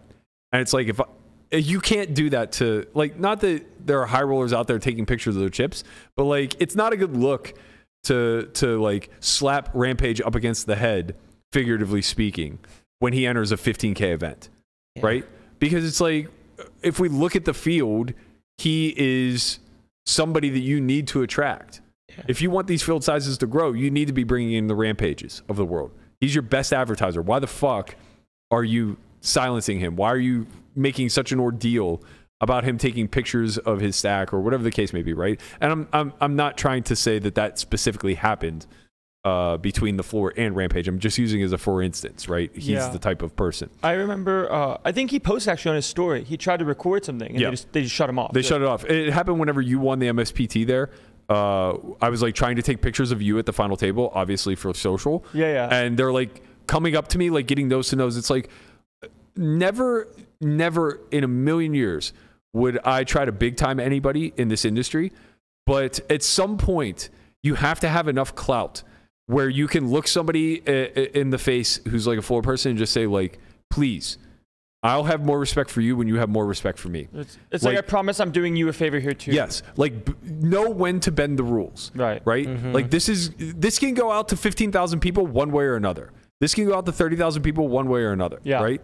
And it's either going to be positively spun or negatively spun. Mm-hmm. And if you don't know well enough to know that like, I'm not going to just not say anything when you do this, you're just wrong. Yeah. Like you're getting this wrong, right? Yeah. So it's just like, I think that a lot of exceptions should be made for people who have names in this industry, like DePaulo, like Rampage, any of the vloggers who are coming in there. You're insane. You're an insane person to run your room so strictly that you're criticizing them and potentially kicking them out, right? And it happened with Christian, Conrad, and was it Corey as well? Man, that story was so silly. I forgot who else was there. It might have been Corey. So it's the three of us at the table. We're having a great time. There's a couple of younger kids that seemingly probably have only played poker times in their life. And, you know, there were two friends, younger Indian kids, and they were playing a hand against each other.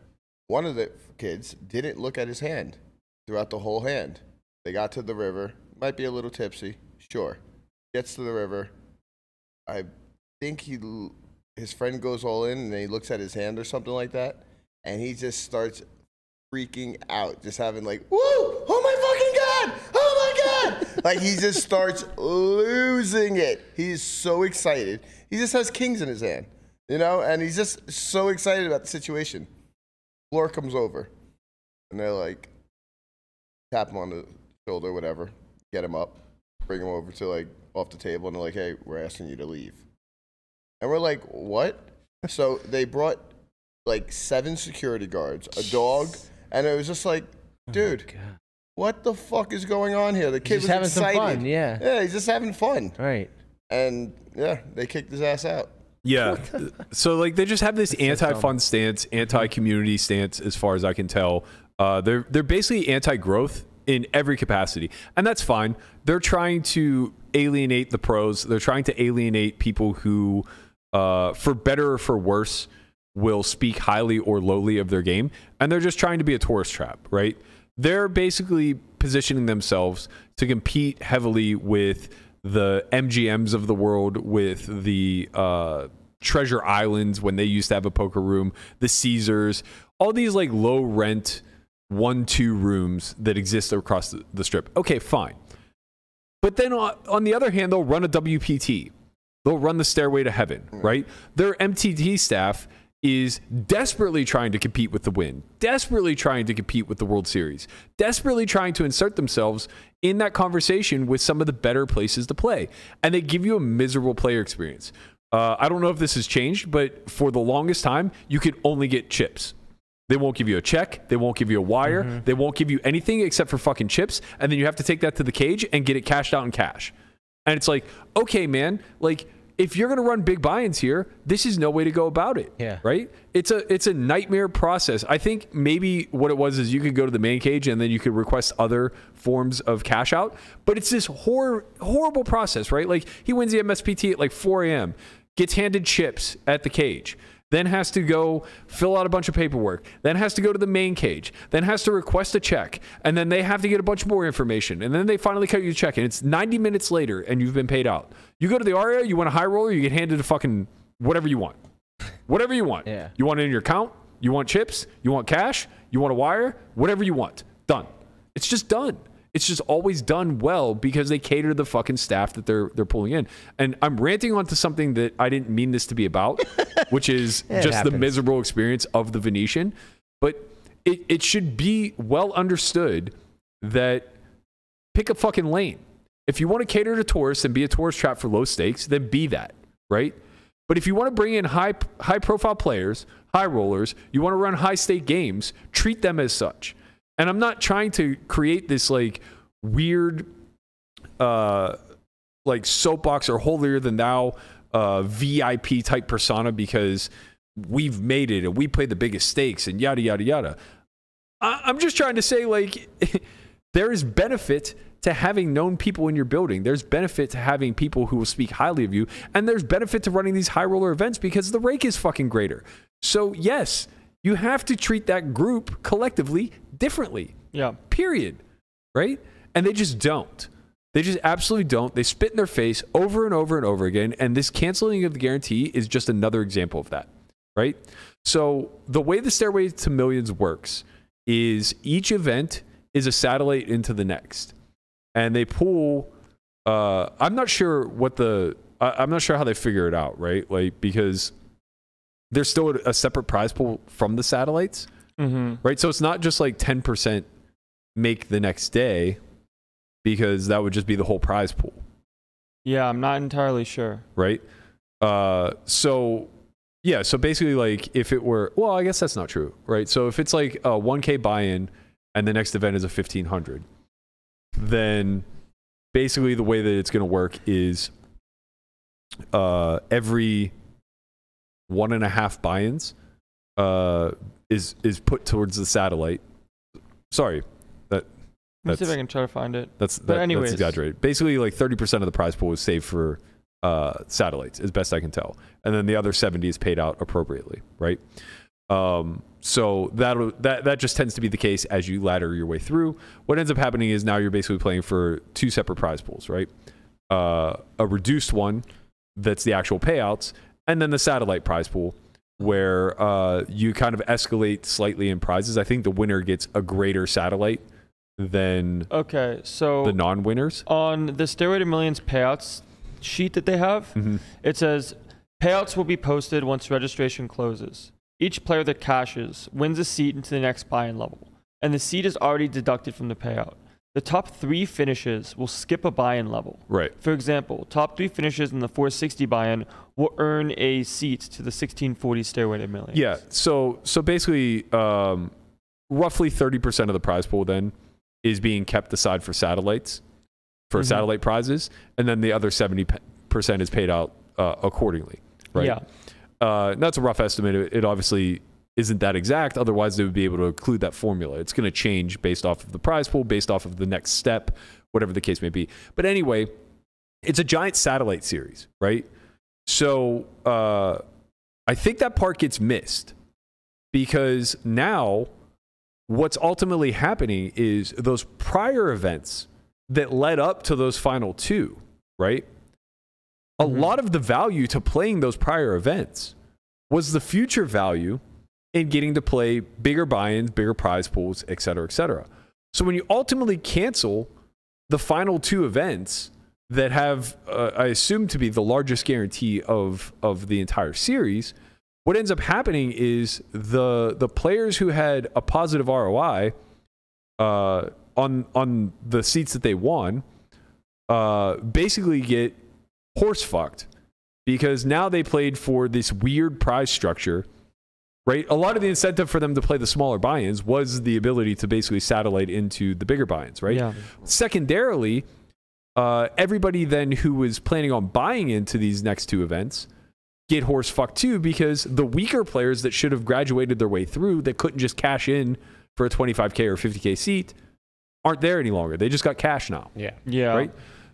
So it's a big marketing mishap that is honestly worse than the other cancellations that we've seen this year.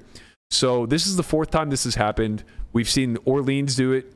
MGM cut their guarantee in half day of, and honestly still reached the original guarantee. So it's kind of whatever. Hustler obviously rugged or pulled on a 100K guarantee. They made right as far as like offering value back then to those players. That guarantee got pulled on an event that was already in place, which is insane, of course. And now Venetian, same thing. Yes, yeah, in play. So they pulled it going into day 2. Right. And now Venetian, same thing. Like effectively, you have to look at this as though once the first event kicks off, all of the events have quote unquote started, right? And that was the same thing with the Hustler, right? They were doing one of the quantums, right? They had that quantum structure where they ran infinite day 1s, and then you could direct buy into day 2, and they had a guarantee attached to it. Yeah, right? it's like a quantum stack. You just like buy into day 2 for like 10x starting stack. Yeah. So for now, money, of course. Right. So now they decide like, oh, we're not going to reach a guarantee or whatever, and we just decide like, oh, we're just going to play it out with the day 1s having been what they were, and we'll make do. Fine, but like, or not fine, but you know, this goes against the integrity of what the word guarantee even means, number 1, and number 2, being able to use it as a marketing ploy, right? Because that's the biggest thing that's happening here is now there's absolutely, and we'll get to this in a second, but there's no good faith now between operators and customers, right? So the good news is in this instance is that the fields were so small, it's very unlikely anybody traveled for this. It's very unlikely that people are going to be losing additional costs out of pocket or anything along those lines. And quite frankly, this is obviously just going to go away as it always does. When you look at the 4 places that have done this over the last year or so, they're not places that come with high prestige, right? They're just not.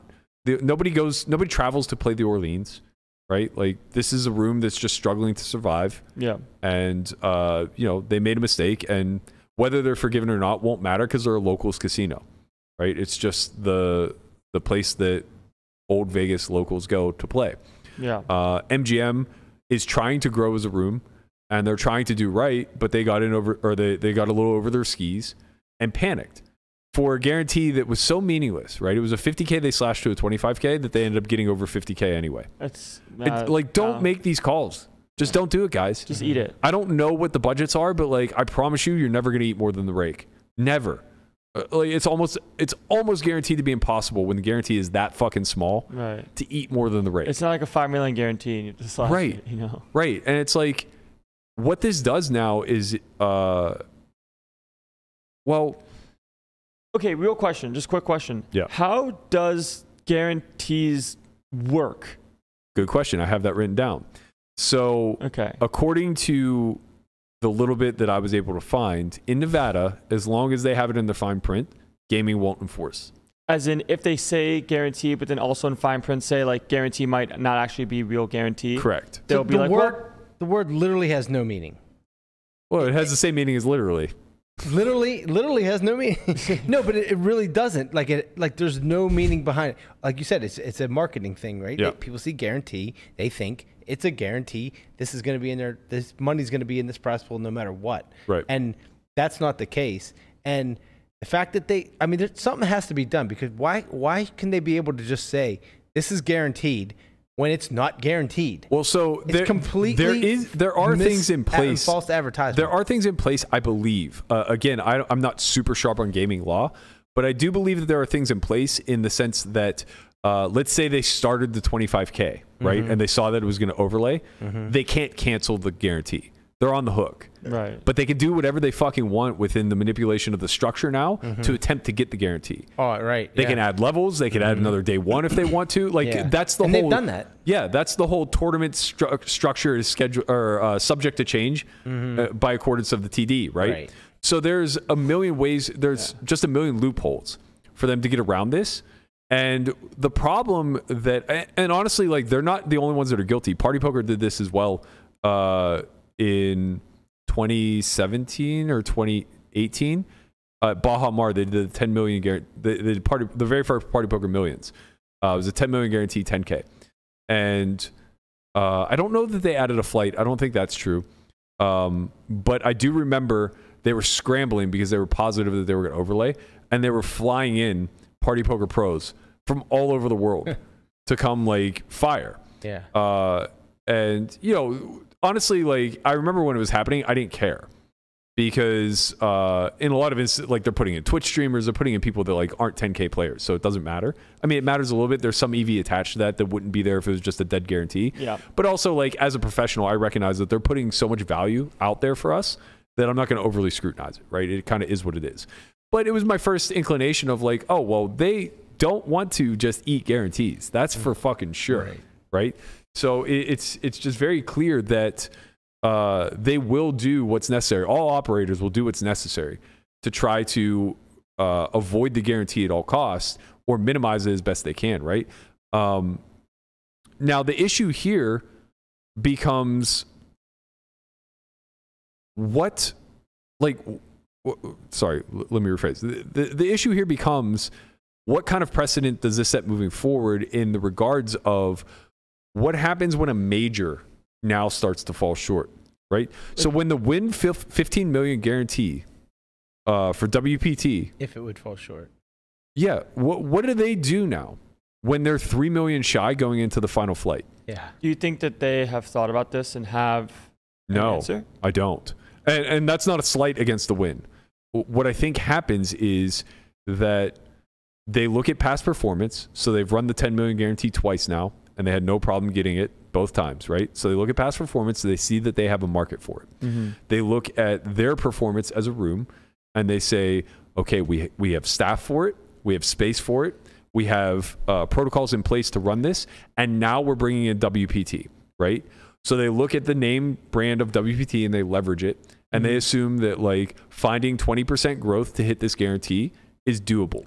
And they'll put marketing dollars behind it. 50% growth. 50, yeah. Well, no. You have to look at what they actually they actually got. Yeah, they crushed the guarantees. They got like 12 or whatever they got. They crushed the guarantees. Yeah, Did they? Yeah. The last one crushed the second one didn't crush it, but it was also during a very busy time. Okay. It was like May, I think, or something. I was pretty sure the second one had just got by. Right. Yeah. It barely got over the guarantee, but they got the guarantee. Anyway, my whole point is I'm sure that there's a loose discussion. And again, I'm speculating. I have no fucking idea. But knowing how business ideas come to be and how things like this roll out, I'm sure that there was a discussion of like, what if we don't hit it? Yeah. And that risk was assessed.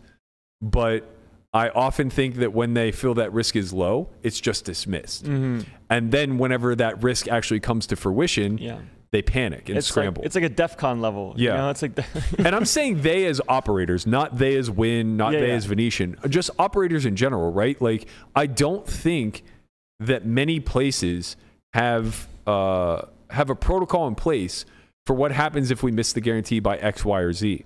Because it's a huge difference, right? Like, maybe Wynn does have a protocol. Maybe they've said, okay, like, we have $1 million set aside to put into this prize pool if we miss the guarantee by 100 people, right?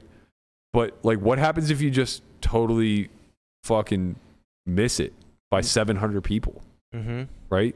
Like, what then? Where does that 7 million come from, right?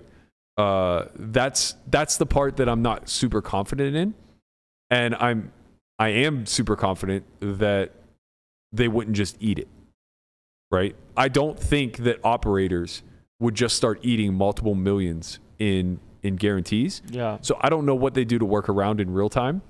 I don't know, like, if cancellations are possible, but the whole point I'm trying to get at is this may look like no big deal on the surface at the Venetian canceling, but they're canceling 1.1 million in guarantees. It's huge. That becomes very big. I'm pretty sure like there's at least 4 or 5 people that traveled here a week before Poker Masters to play this event. And they're also that's probably true like too. Mateos was here. Yeah. Like I'm pretty sure there's a good amount of people that there are some, coming for this weekend to play the 25 and the 50K. Yeah. Well, not only that, but when it is attached with the Poker Go Tour and there's the free roll attached to that at the end of the year, and winning these events are worth points.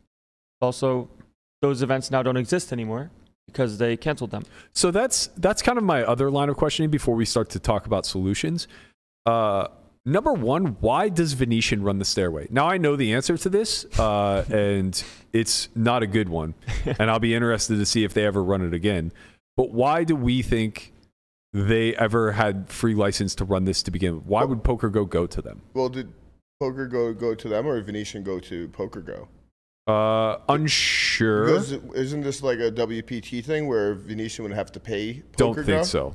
I don't believe so. You wouldn't have to pay for their licensing. I do not believe so because I think this is mutually beneficial to Poker Go. So what you're saying like is... Poker Go needs to put this on. Understood.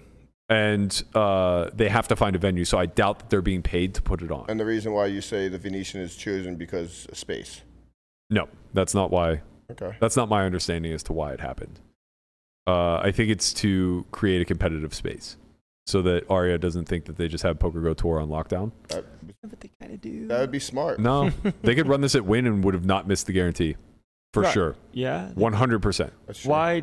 If Stairway at Heaven was at Wynn, they would have had no problem knocking these guarantees out of the park. That's probably true. They're just a better room. They treat their clientele better. Do you think? Well, why wasn't it at Wynn then? I don't know. Yeah. That I don't know. Maybe Conrad's right. Maybe Venetian did pay, which would be even crazier because now they come out of pocket to bring the tour in and then they fucking cancel it. I mean, I just don't see any like Poker Go is. I don't see any reason for them to be going to Venetian unless Venetian said, "Hey, let's do this." Well, you're just like looking at local places, and Venetian is a very nice venue. It's very well staffed. It's big. There's a lot of room. They for what it's worth, I actually do think the staff there does a great job at running events. The tournament staff is awesome. Yes, at the actual run, like I think Tommy is very good at his job when it comes to structures, when it comes to actually running the event. Things that are in his control. Yeah. One of them. How much control he has over these corporate decisions, I don't know. Right. But they drop the fucking ball 100% of the time. Yeah. Like we saw this with the. Do you guys remember the fucking promotion event that they ran maybe 2 or 3 years ago? Oh man, I wish I could remember the details on this, but basically like it was like a $400 or a $1K buy-in or something like that, and like 30% was being held towards a promotion, and it was going to be paid out in like prizes instead of cash. So they were like triple raking the event and then offering like these weird like prize alternatives. Like Beats headphones? Maybe. Honestly, I really don't recall. I'm sure somebody in the chat knows what I'm talking about. They like, yeah. So Boyd's talking about it. He said they capped the guarantee. That's what it was. They capped the prize pool, no matter how many people came. So it was like a 100K guarantee for like a 1K or something like that. And then every person who registered thereafter just went to promotional money. Wow. So if they got like 250 people, like 150K just got pulled out of the prize pool, and Venetian just did with it as they saw fit. What? Oh yeah, I remember that. No fucking way. Yeah. How did they ever think that was okay? I don't know. And I remember like Tommy having to like try to apologize about it on Twitter and shit like that. It was just like this is why I'm saying I don't think there's a protocol in place for if a room misses a guarantee by like multiple millions. Because I think these ideas just get drummed up. Somebody says like that'll fly, and then it gets greenlit and they move forward, right? And then like you get in the shit and you put it out. It happens every year with the World Series, with structures, with payouts, with all types of shit, where it's like one or two people are looking at this. They're not having anybody in the industry get another set of eyes on it. Like they don't have enough common sense or enough common courtesy to have industry leaders come in and look something over. And I'm not saying one person either. Like, sure, maybe they have one person they reach out, multiple, right? Because everybody has a little bit different slant on it.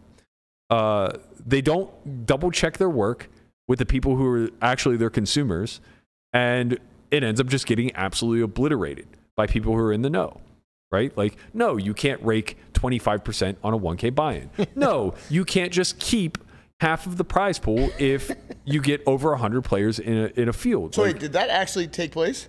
Yeah. And how many people did it get? Do we know? I think they missed the guarantee because so many people boycotted it. Yeah, like you say promotional money. Like what? Like so they take that 150,000. Goes in like the bad beat jackpot. Oh so wait, they missed the guarantee. Did they? Or maybe they just like barely got it because people saw that it was overlaying. But like basically the whole community came out and said like this is fucking nightmare. So there's like tons of people that like had nothing to do with that event that could benefit from that money. Yeah. Correct. And a lot of people and a bunch of people that were in the event that will never have a chance to see it. Right. So basically it was like going to their daily 1-2 grinders and shit like that. Yeah, that's not good. And yeah, like what ended up happening was everybody boycotted it, so the event was supposed to fail, but then they realized last minute, like going into the final flight, that the entire field was only recreationals because they're the only ones who don't understand how bad this is for everybody. And then a bunch of pros showed up at the final flight to make sure they like just barely got the guarantee. And they just played it out accordingly, right? So then a bunch of pros on the final day got to play a really soft field day 2, whatever the case may be. It was stupid. It was like a $400 buy-in or some shit like that. But, you know, these are all things where it's just like we have no representation as a community outside of like getting on a mic like this and just calling fucking people out. Right. And the problem is we don't even know who to call out, right? Like I could call out Tommy because he's the TD there, but that's not fair. He probably has, I would assume, having known him for many years and knowing that he's reasonably good at his job, he probably has fucking no control over this stuff. Right. Right. He probably has his head in his hands saying, I can't believe we're doing this again. Right. But somebody has to be held accountable. And it's like he's the most forward-facing guy in that company, I guess. I think the problem is like the people that are making these decisions, these higher ups, they're not in the poker community. They're not playing the events. They're not, they're not high rollers that are like. If you had like the top people, or you just had a handful of poker players making these decisions instead of just like higher ups in the corporate world, then no one wants to pay for consultants. What other industry in the world would you ever not have hired consultants from the actual space? Right. Like think how long that would go. Like that would go a long way. Of course, it would go so far. Right. I mean, honestly, like just think of any comparable space, whether you're talking about tech or whatever. I don't even want to. I don't even know how far. Yeah, think about sports. Yeah, anything. Right. Like think of how many people just for a living, do consulting. Right. Business consultants. Industry specific consulting. We are available for hire. I'm not even trying to shill us. I'm just saying like it's so arrogant. It's just so arrogant to not have that in this space because the operators feel like I've played poker before. I know what's best, right? Or I have a little bit of data in front of me that I can barely read, I know what's best. The data argument is the one that gets thrown up to me the most. Of like, oh, I know what the recreationals want because like I have this data in front of me. It's like, okay, well, tell me what this data is. Qualify it for me, right? Because most of it's largely bullshit, right? It's not comparative data. It's very restricted to, we've been doing it this way for a long time, and recreationals show up at this frequency. So I'm not going to change. It's like, well, you have no B testing. That's just A testing, right? What the fuck are we comparing it to? Yeah. And when I think the biggest example of this was how unwavering people were forever to eliminate the anti-free portions of MTTs. For years, I heard the pushback of recreationals want it. Recreationals want it. Right. They don't want it. They don't want it. No, of course not. They just want what they're told to want Yeah. when it comes to structures and things of this nature, right? Like, they fall into industry standards the same as everybody else. It doesn't take that much education to make them understand like why playing with an ante is better than worse, right? It's amazing how fast the big blind ante took off. Yeah, because and the only people who were hesitant to do it were the ones that said recreationals want to ante every fucking hand. Right. It's like, do they? Right. Or did they just get into a fight about who forgot their ante? Yeah, this hand? exactly. Yeah.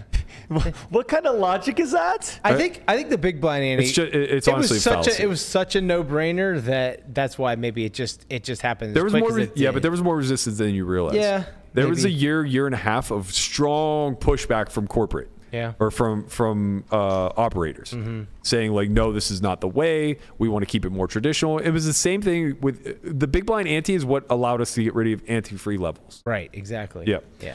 Wow. Right, because you don't need the smaller chips. Correct. Right. It made the operator's job easier. So now all they're of a sudden, like, oh wait, all of a sudden the recreationals love the big blind ante. We should do don't this have to have all faster. these quarter chips all over the place. Right. Right.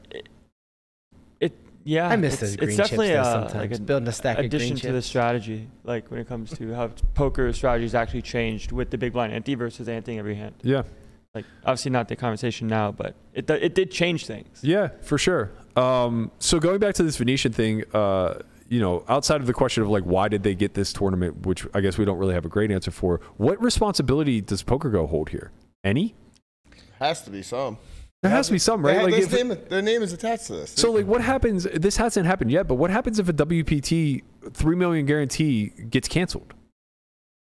There's no way we as the community don't put that on the WPT. Right. Yeah, no, of course. Right? Like we're only shitting on Venetian. We're literally shirking all this responsibility to the Venetian because it's the Venetian. And we expect this from them. We fucking hate them. Well, we just expect it from them. We expect them to fuck up in this sort of manner, right? But PokerGo is involved. Their name is on the banner. This is a PokerGo tour event, right? Like there has to be some onus on them to want to not cancel these guarantees. Of course. Or to like make it right in some way. It does because it looks bad on them. I mean, how would they ever make it right at this point? You can't really do anything. Yeah, the events are canceled. You're gonna have to do a free roll for who? Who knows? Yeah. Yeah. There's literally nothing you can do to make it right at this point. Right. So you just hold like the entity of just PokerGo, like the PokerGo tour accountable, or like, you know what I mean? It doesn't go anywhere. I mean, well, the thing is that they're off scot-free right now because the only people we're holding feet to the fire for is Venetian. Why? Because as a community, we hate them. Right. Sure. We think that they are terrible at what they do. And again, like I want to make a case for the Venetian really quickly, not to play Chin's role of devil advocate here, but they're terrible at what they do because they won't pick a fucking lane. They're crushing it when it comes to amateur market. 100%. Crushing it. They're the best MTT place in fucking Vegas. It's so sad to say. Not even just that. Low stakes cash too. They're, without seeing the numbers, I'm very confident. Well, At all buy-ins sub 1,000, cash and MTTs both, I'm very confident. Or 1,000 and below, let's call it. I'm very confident they're outperforming every single casino on the strip. As per cash, I can tell you why. It's because they're doing a high hand every half hour, which is usually like 500 or 1,000. That's not the only reason why.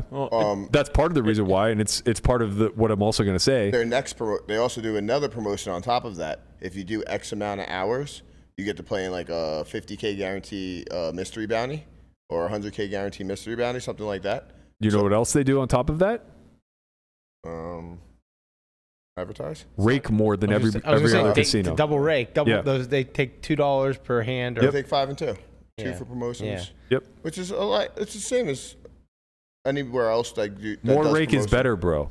Yeah, sure. It keeps the pros out. Well, yeah, it's true. More rake is better in their situations because it goes to the high hands and it goes to the promotions. Well, so what I'm trying to say, yes. So what I'm saying is that they're outperforming because they've made it strictly an amateur-friendly environment. Yeah. And when I say friendly, I mean in the sense that the competition is watered down and not in the sense that they're not being taxed more than they would be elsewhere. So rather than the players being taxed in-game by good players as they would be elsewhere on the strip, they're just being taxed by the casino with some amount of rakeback whenever they pop off and hit a jackpot. Yeah, just to hold the allure that you can hit a jackpot.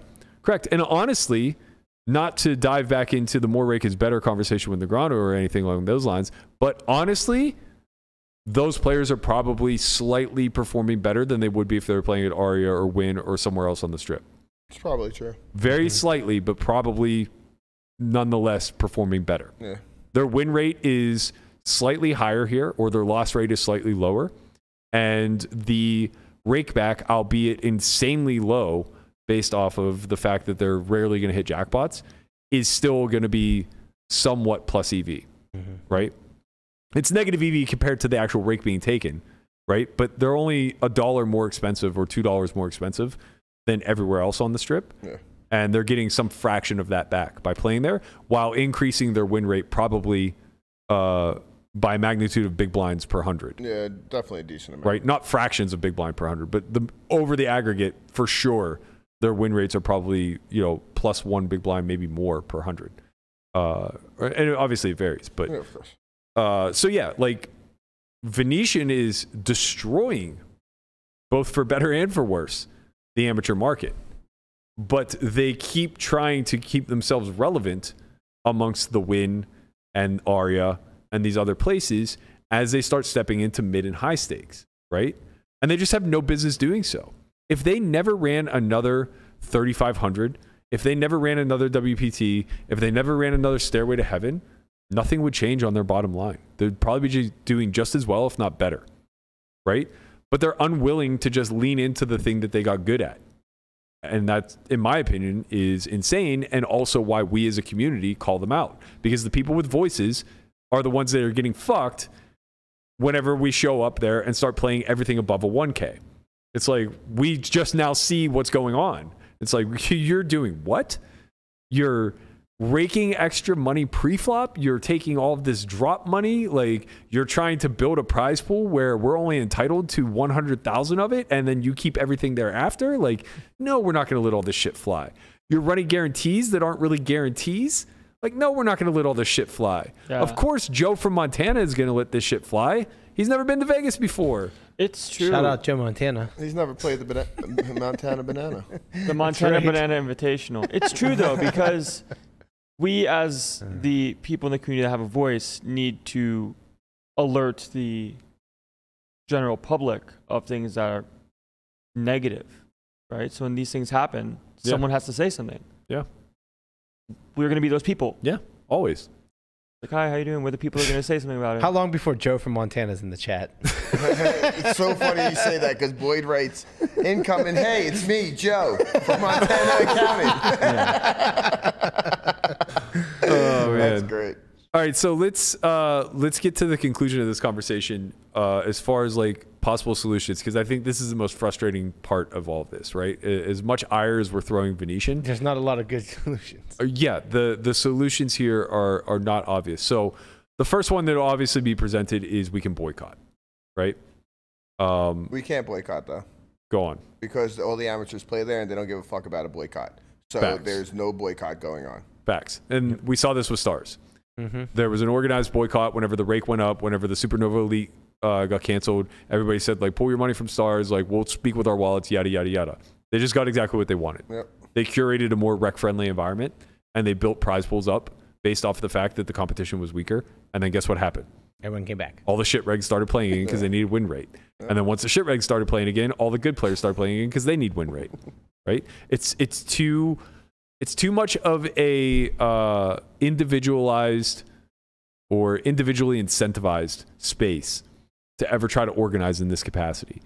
There's no greater good amongst gamblers, right? There's no greater good in a zero-sum game. Right. There's only your EV that you chisel, right? And the problem is that the Venetian will always exist because somebody will always be on their last 5 buy-ins and need to run it up, and that place is just going to be softer than Aria or Win. What is going on at Venetian today?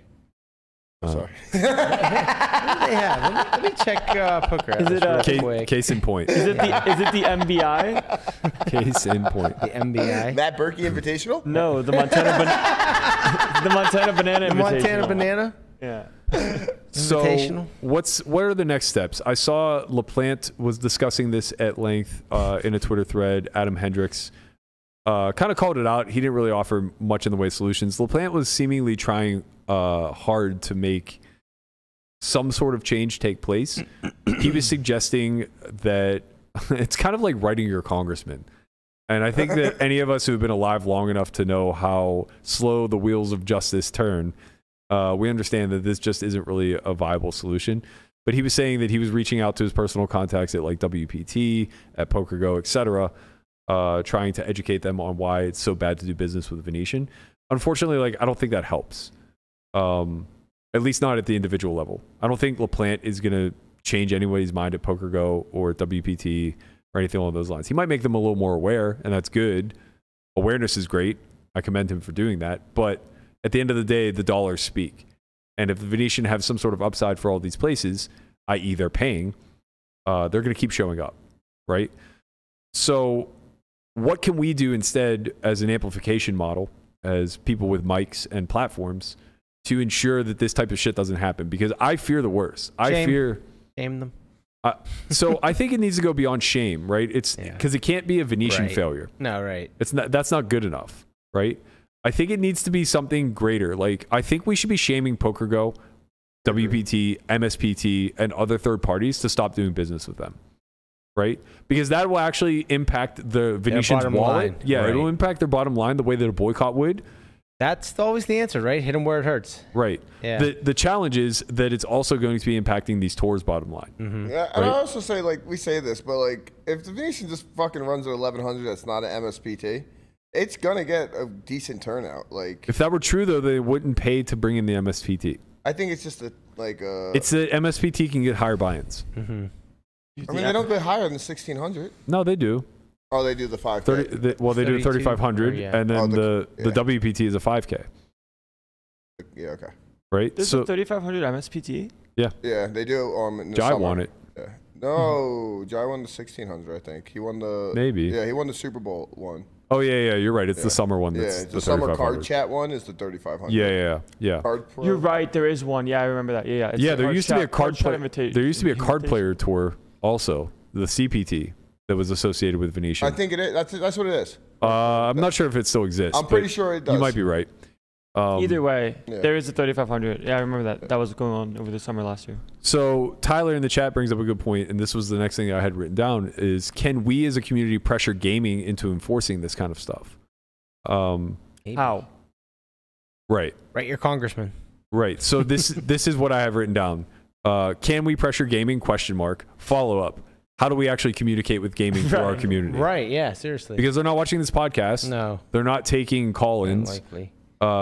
We don't. It's not the same, right? Like we have access to the top of WSOP as a community. Mm-hmm. Maybe it's not through me. Maybe it's not through you. But maybe it's through Daniel or somebody, right? Somebody can get to the top of Ty or Jack or whoever, right?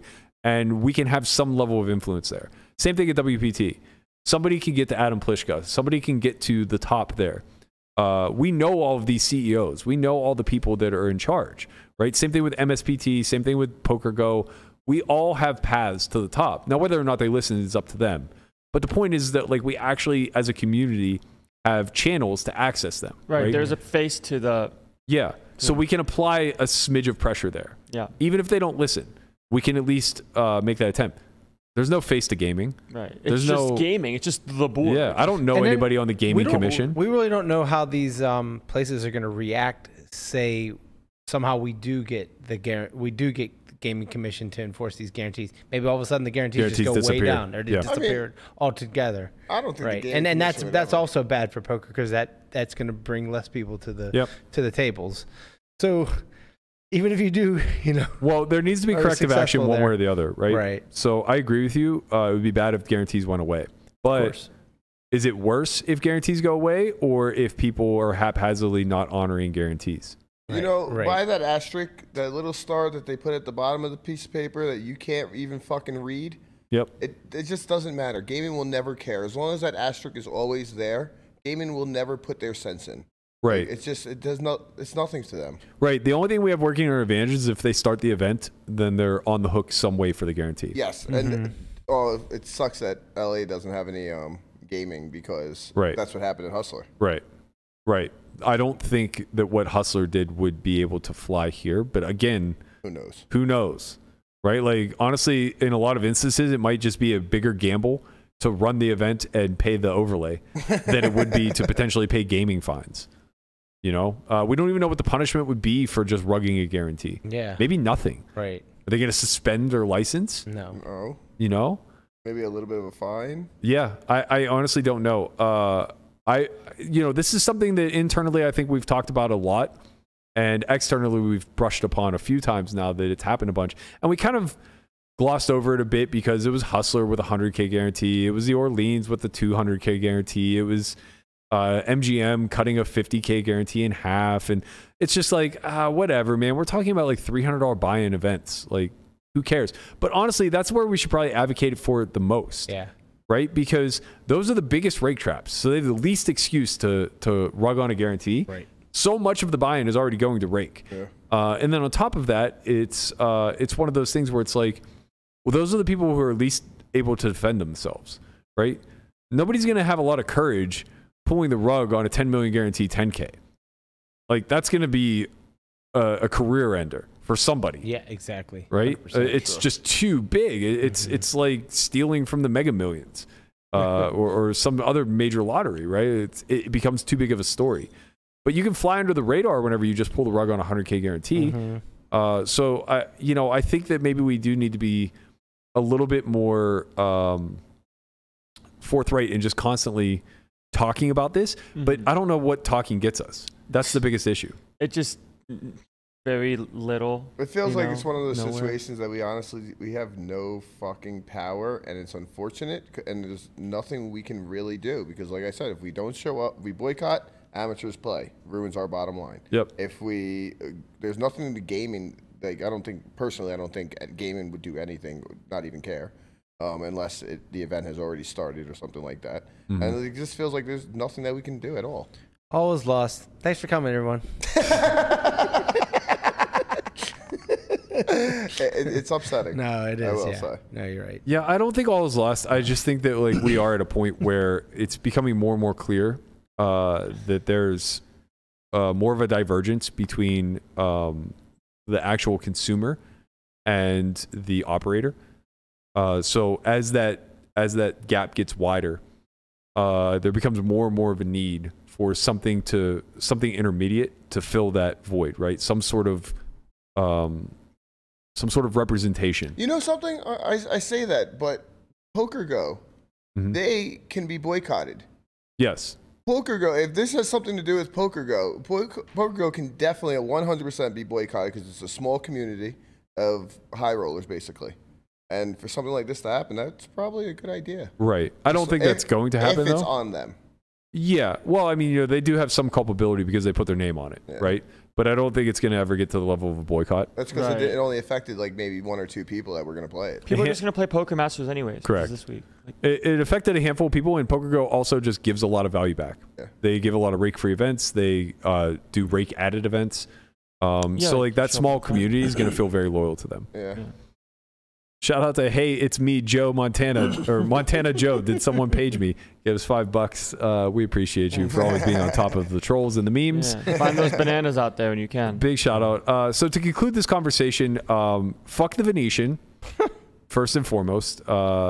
And honestly, like, I'm worried. I'm concerned. I'm legitimately concerned because it's beginning to escalate in scale. Yeah. And I don't know what we can do preemptively, other than keep showing up. And I don't know that maybe I don't know that it's a bigger problem than we believe it to be. Like I said, I don't know what's worse, if guarantees go away altogether or if the occasional guarantee gets pulled like this. At the end of the day, all that was harmed here was a little bit of value and the credibility of, you know, a casino and then potentially its partner in PokerGo. Yeah. There wasn't like an egregious crime that took place here. But with that said, I do concern myself that moving forward, we can start to see some predatory actions take place where like these major guarantees are just getting slapped around all the time commonly and not fulfilled.